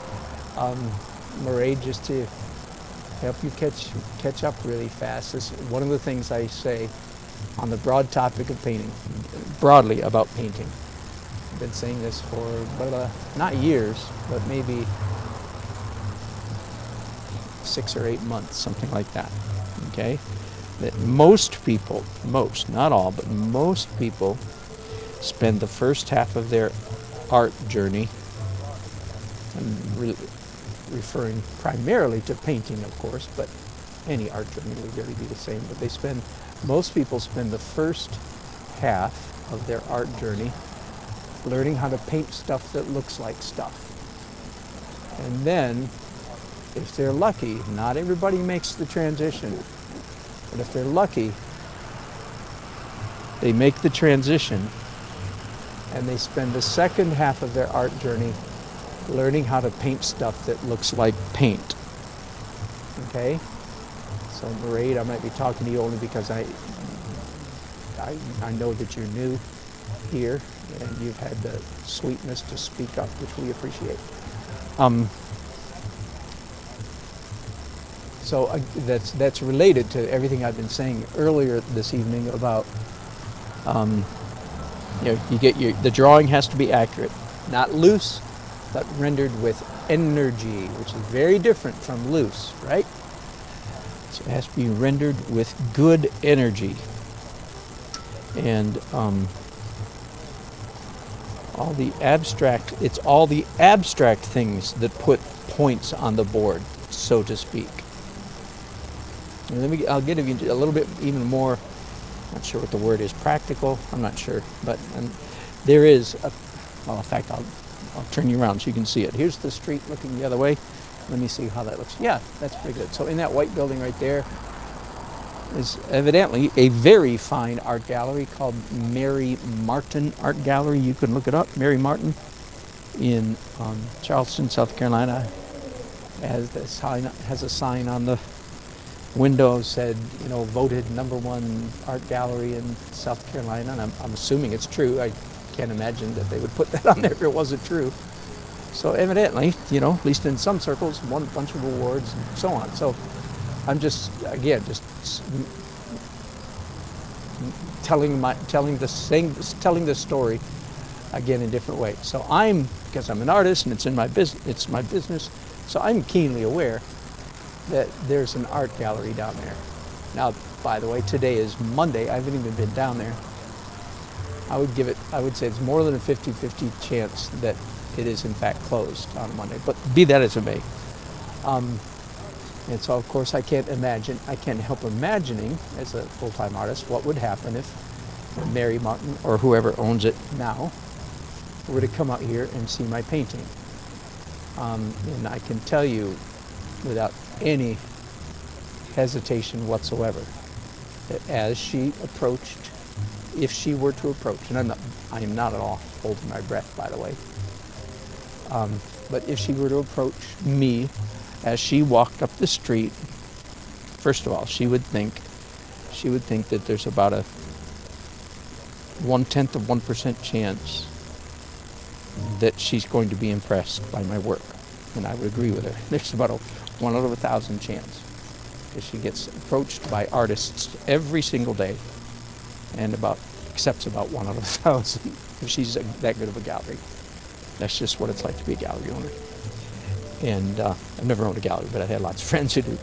Anyway, and as she approached,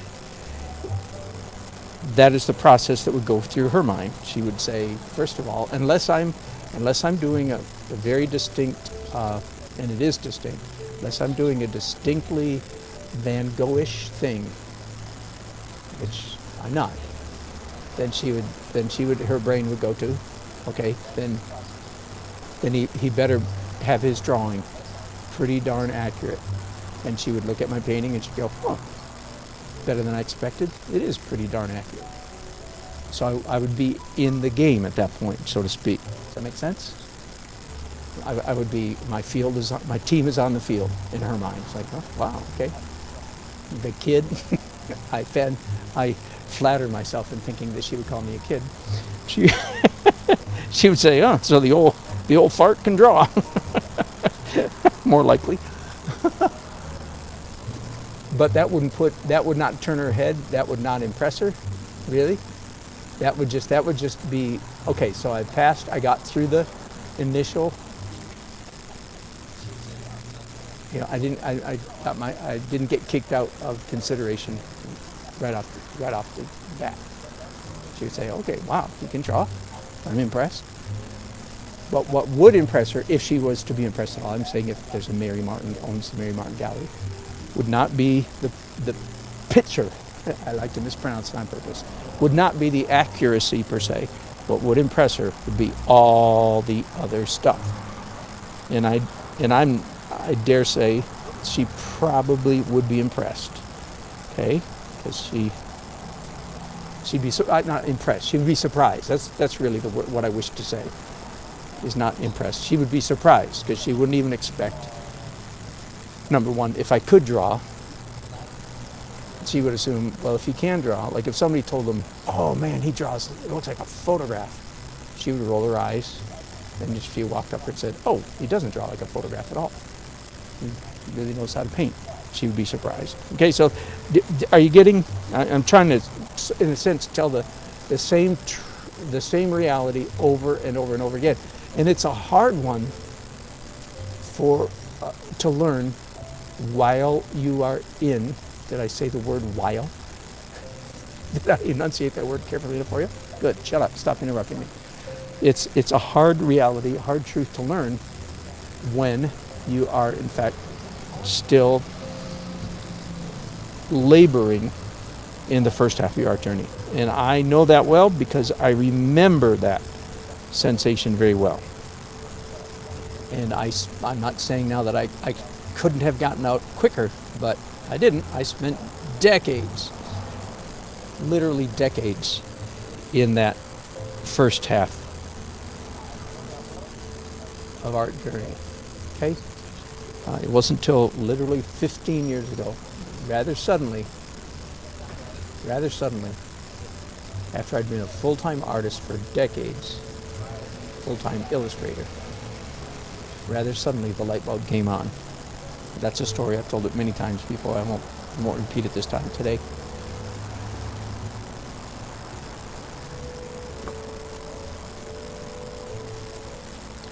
But when I did make that turn, see, I had literally decades behind me of learning how to paint stuff that looks like stuff.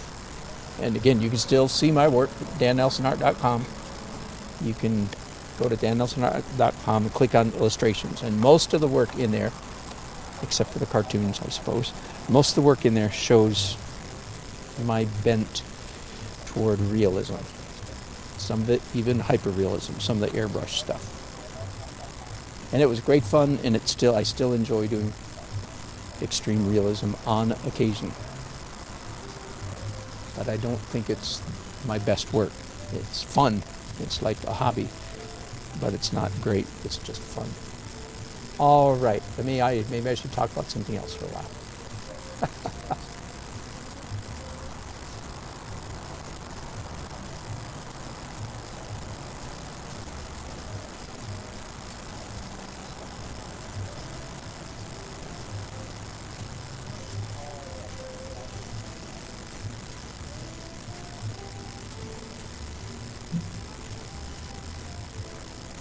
the essence of good painting is making interesting marks.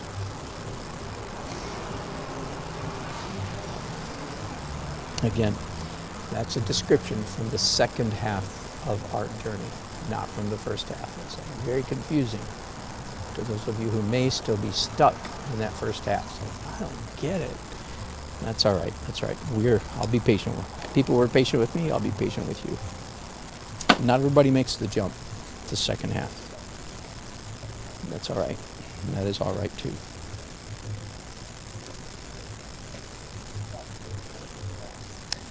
Well, what am I looking for? Yellow ochre and Naples yellow. There it is.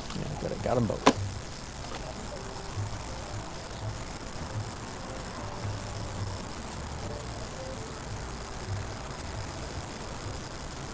That looks kind of pretty. Hey, let me see what that looks like with the light off here.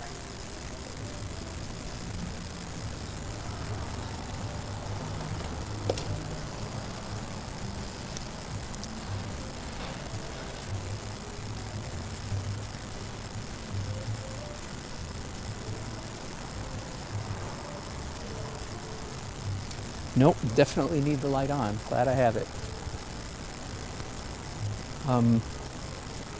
Hey, let me show you guys the light. I know people, you're curious about that. Different people are curious at different times. I got it online from B&H Photo. It is it's a LED. Hang on just a second. Let me show it to you. It's got a diffuser on top of it, so it has warm lights and cold lights. You know, yellow, white, and blue, white, and yellow, white, and you can adjust the temperature, and of course adjust the brightness. And then this, when I'm doing a painting this large, this diffuser really does help because it diffuses the light, of course. So there you go, and it's got batteries, rechargeable batteries there on the back. Those two batteries will last, I don't know how long. I've never worn them down yet. At least 8 hours. I was at a wedding last week and painted for at least 8 hours with the light on all the time. And when I got home, I think they were at about 45%. But they go off, by the way. They turn, just for what it's worth, they turn off at about 20%. So it's not like you get all the way down to zero.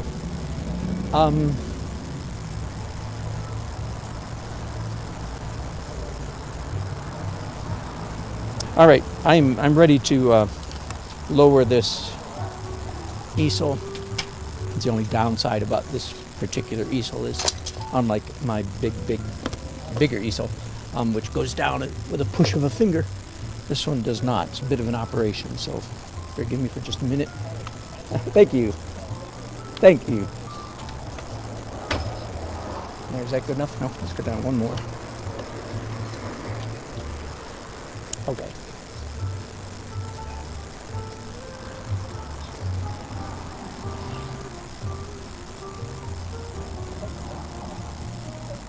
I have a screw tightener, you know, wing nut tighten set screw back there. I certainly do not trust the ratchet, you know, the system that comes with the easel was built with. Don't trust that at all, because I put a whole lot more weight on this easel than it was designed to carry. So anyway, so I have to tighten and loosen that screw back there. All right, so let's do some drawing up here at the top. And I couldn't really reach very well. Oh, I wish the sun would stay right where it is right now. For one thing, it is gorgeous out here, just gorgeous. And more importantly, I can turn around and look at my subject matter, which, you know, in an hour, that will all be in darkness.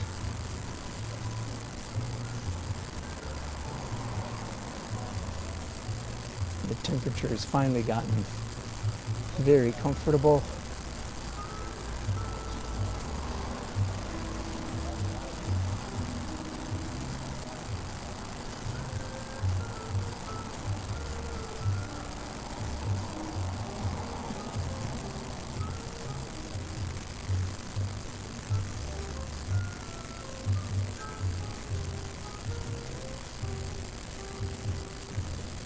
This is really one amazing steeple, in case you can't tell. I have painted Charleston, I would guess probably 5 days total in the past 15 years. Like I've come down and painted, you know, for a couple days, and then come down and painted for a couple days another time. Maybe only 4. Well, no, yesterday would make at least 5, and today maybe 6. So anyway, I've painted around Charleston quite a bit, and believe it or not, this trip, even before we drove down here, I was thinking about this, painting this steeple. I wasn't sure that I was going to paint it, but I was inclined. It's really nice when that happens. That doesn't happen very often. You know, like if I were to take a trip to Yosemite, and there's so many amazing views. You know, it'd be wonderful if I had, say, okay, I know I'm going to do a painting of Half Dome from this angle, and in my impression, my experience is there's really a definite advantage to feeling that way. To sort of having a vision, if you will, having a picture in your mind before you even get somewhere. Say, oh, I want to paint, you know, I want to paint Times Square from this angle or that angle or something. Very often doesn't work out the way you think, but that's a lot better than like when I'm downtown, when I'm home and I'm going to go paint downtown Raleigh. And many times I have no idea where I'm going to go, and I drive around, you know, fussing and fuming and trying not to fuss and fume, you know, trying to find the perfect subject matter. And you finally settle on something and you're not sure you like it. Anyway, that happens. That's more typical. That's more common. So to have a firm idea what I want to paint, and then to get here and for it to be confirmed when I see it is a really nice treat. Doesn't happen very often.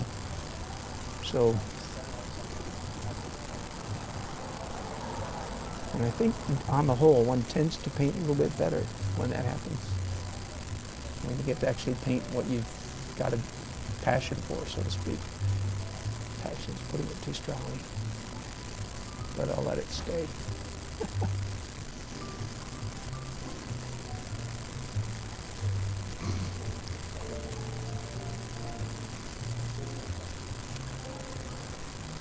Hello. Glad to be of service. Thank you. Thank you. Once again, I'll say to anybody who might be watching, especially if you're an early journey painter, do pay some attention to the manner in which I'm painting, the way I'm holding the brushes, and the fact that I'm holding brushes instead of brush. That's significant. You could ask yourself. You could say about me. You could say, well, if I were there, you might say to me, if I were there, I could paint that steeple a whole lot more accurately, a whole lot more. I could be a lot more realistic than that. You hear me, right?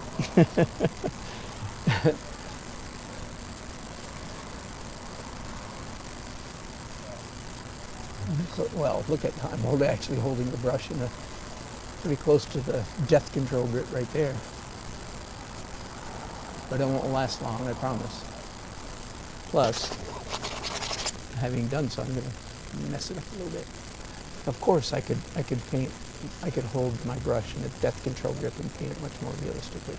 I'm assuming that you understand all the Everything I'm saying is explaining why I'm not doing that, right?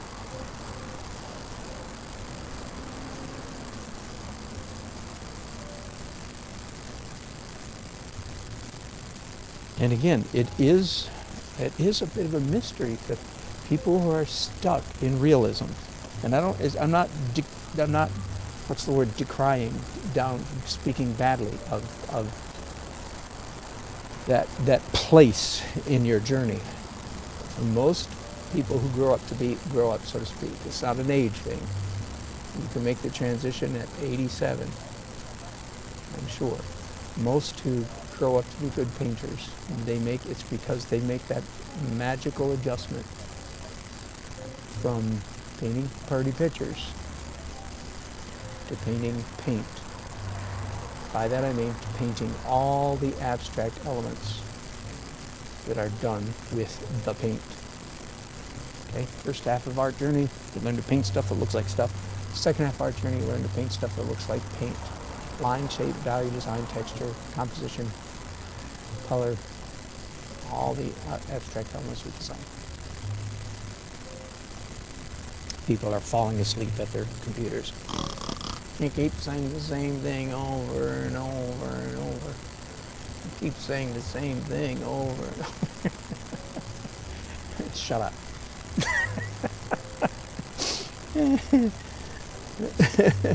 I do indeed.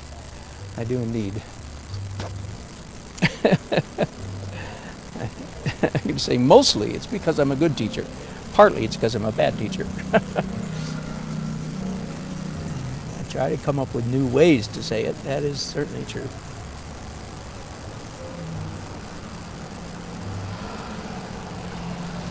All right, let's do some.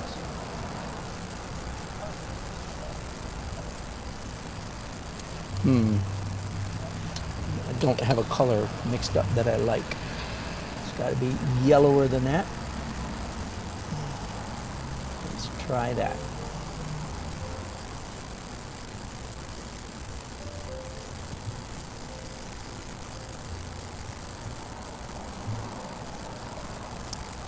Hey, just a word about palette knife painting. I can't remember where it was. I was with somebody recently.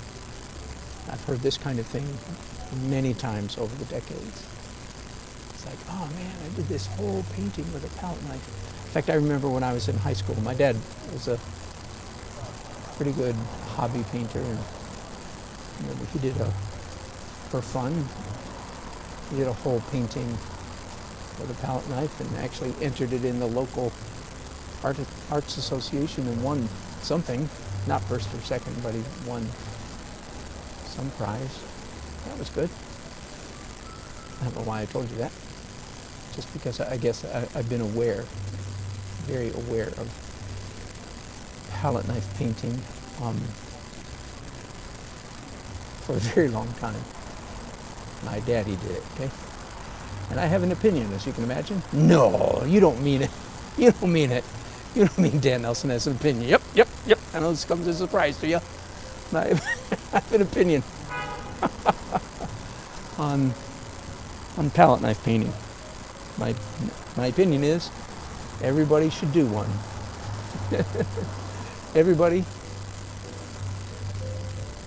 Everybody should do one.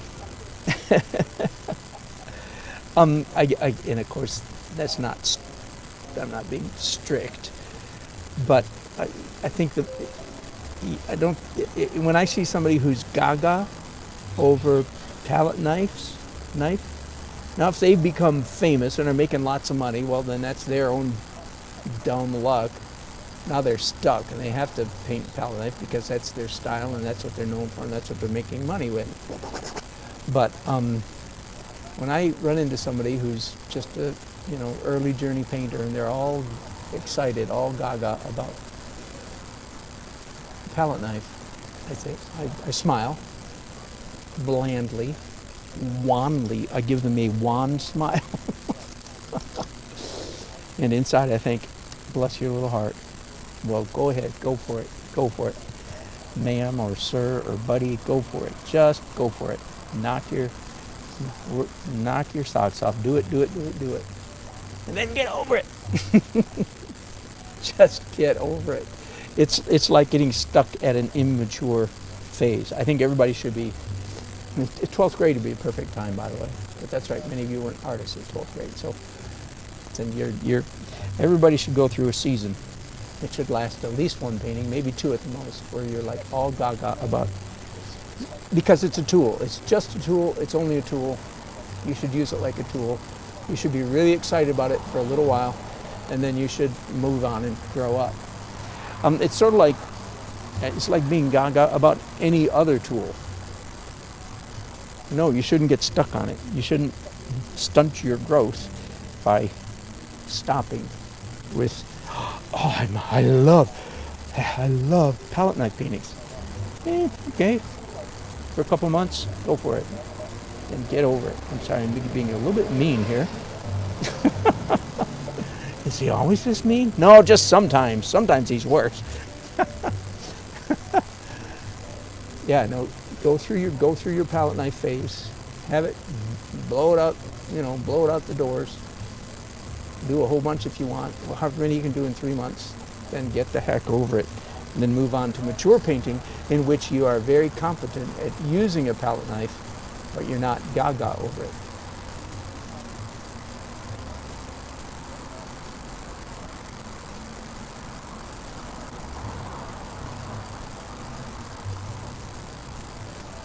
Are there any parallels? Absolutely. Like, let's take, for instance, and I'm not an expert at this by any means, but I understand that one of the artists that I like a lot these days, Jeremy Mann, who paints on hard panel. He does a lot of beautiful cityscapes. Jeremy Mann, as I understand it, and again, not an expert, but as I understand it, he uses all kinds of crazy rollers and scrapers and all kinds of things in his painting. And I say, bully for him. Now, he's not an immature painter by any means, but some people get excited about him and say, oh, I should use rollers. I should use. Here's another one, Christian Hook, who I think Jane introduced me to Christian Hook a couple months ago, and I'm gaga about Christian Hook right now. It's like, dang, I love the way that guy paints. So just look him up, Christian Hook. And somebody told me I was waxing rapturously about Christian Hook some time ago, and someone said, yeah, he uses windshield wipers on his paintings. Okay, so the parallel would be that if you or I or someone got all excited about, like, eureka, I have found the secret, it is using windshield wipers in your paintings. You hear the silliness in that, right? So that's sort of what I'm saying about palette knives. Don't get stuck. It's just a tool. Sure, use it twice, 3 times, go gaga for 3 months, then come back to your senses and just use it as a tool. There you go. Somebody, one of you needed to hear that. And I hope whoever that was is listening or will listen.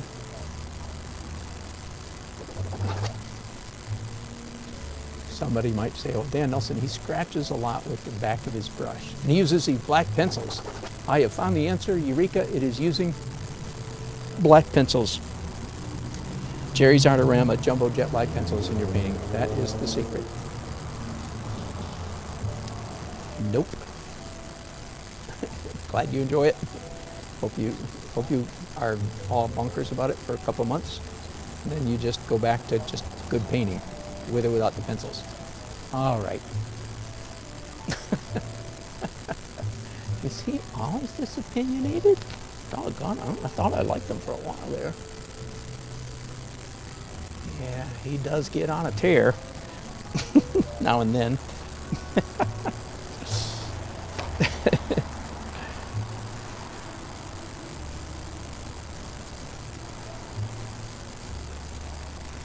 I was witnessing something here lately. I forget what it was. I can't remember if it was on TV or it was just in a conversation. But it reminded me of what I have talked about fairly often here on this channel. Why do I care that you guys, whoever's watching me, why do I care that you become good painters?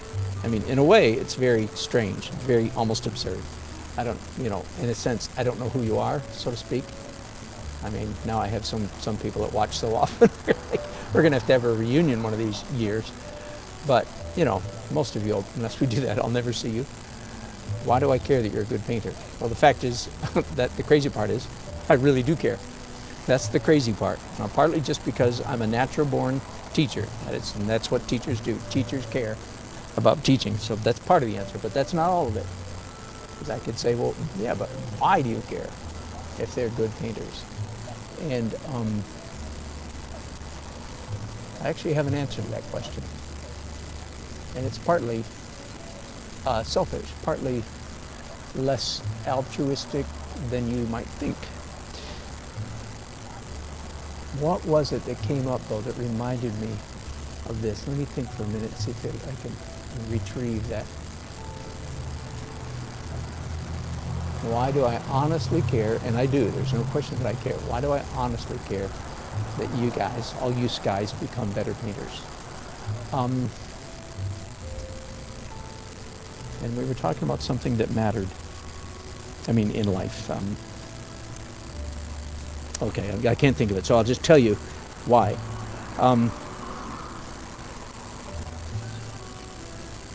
I'll get dangerously philosophical here for a minute, okay? And whenever that happens, then I also get dangerously metaphysical, and I don't want to trigger anybody. Okay?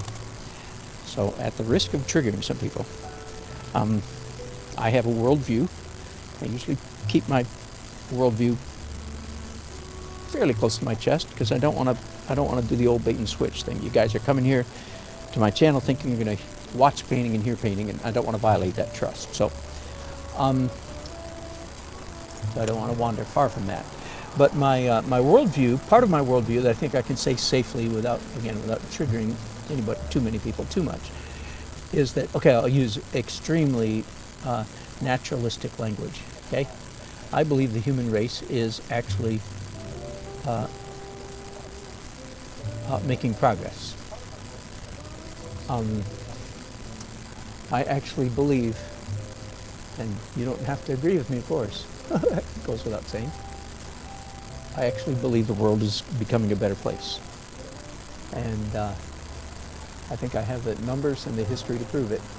Now, I'll tell you who does not believe this. It's people who are not students of history, okay? People who don't really study history, really do history much. That's who disagrees with me. Anybody who's a lover of history. Now, I don't mean, by the way, that means they have a degree in history. Not at all. In fact, I would find myself at disagreements to the radical degree with those of you who have drunk the history, spelled H-I-S-T-O-R-I-E. Those of you who've drunk the history Kool-Aid, and only those of you who've drunk the Kool-Aid know even what I mean by that. The rest of you, you can look it up. Anyway, so there's this guy on TED Talk, Hans Eberling, or I forget his name. It's a Scandinavian name. Hans has done that. And in fact, if you just Google the words, probably, the world is getting better, Hans TED Talk, you'll find he has more than one, and it's quite impressive. And I don't have this worldview because of him. You understand? I've held this worldview for a long time. He just happened to come along and give me some pretty cool statistical support for my worldview. So I think the world's getting better. Hello. Oh, Beautiful. thank you. Oh, yeah. My wife and Donna just arrived. Have you had fun? Is that gallery closed? No, it's open. What's it open? Oh, weird. Did you go in? Yeah, we talked about it. Did you? Yeah, we did. We gave him a card. Yeah. Did you really? Oh, that's funny. A little bit. He invited you to come down there. That's funny. Well, that's fun. Thanks for doing that. I would have expected nothing else. They get bombarded every single day by wannabe artists and about 1 out of 1,000 are worthy of their attention. So why would he think that I'm not one of the 999? Your stuff is so much better than, I mean, I'm putting stuff in that's not all of it. Yeah. He had one very nice painting, the one that looked like the one that was right in front with the woman in the water. I thought that was a nice one. It looked like a Don Hatfield painting, but I looked it up and he's not listed as one of her artists. Evidently it's not his. Anyway, I was in the middle of talking to my people about why do I care so much that they all become good artists, which seems really weird. And so I started saying that I have a worldview. And my worldview is that the world is getting better and better. Yeah, I did hear you saying that. Wink, wink.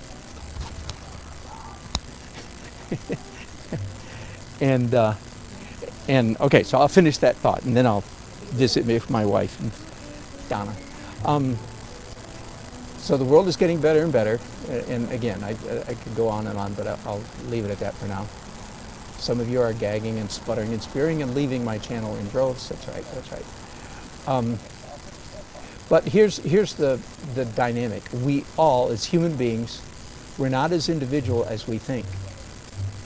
Those of us who grew up in the West, we all think that we're an island,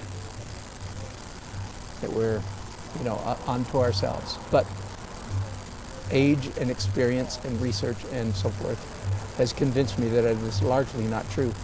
So we all, as human beings, we all go up together or we all go down together. We all influence each other. I've used this analogy many times. I've just talked about this related subjects many times. So for instance, why are there so many good sprinters from Jamaica? The silly answer would be, well, because this one guy sprinted, and somebody else who'd never heard of sprinting also sprinted, and somebody else who also had never heard of, we all know Usain Bolt. Well, do you think there's a whole bunch of little Jamaican kids now running around the dusty streets of Jamaica dreaming of being the next Usain Bolt? You are darn right. You're exactly correct. There are. And you could add that and just take that one word picture, that one example and multiply it times 1,000.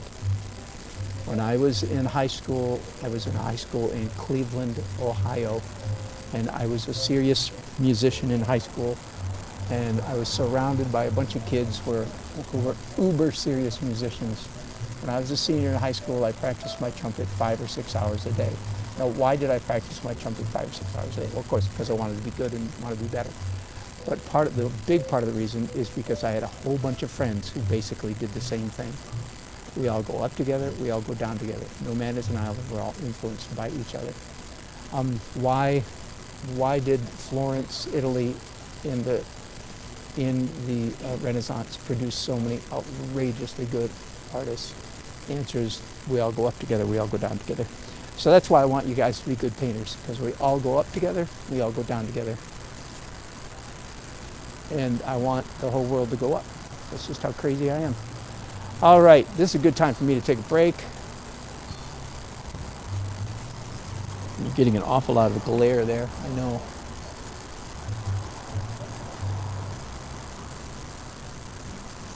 All right, Moraid, you go, my dear.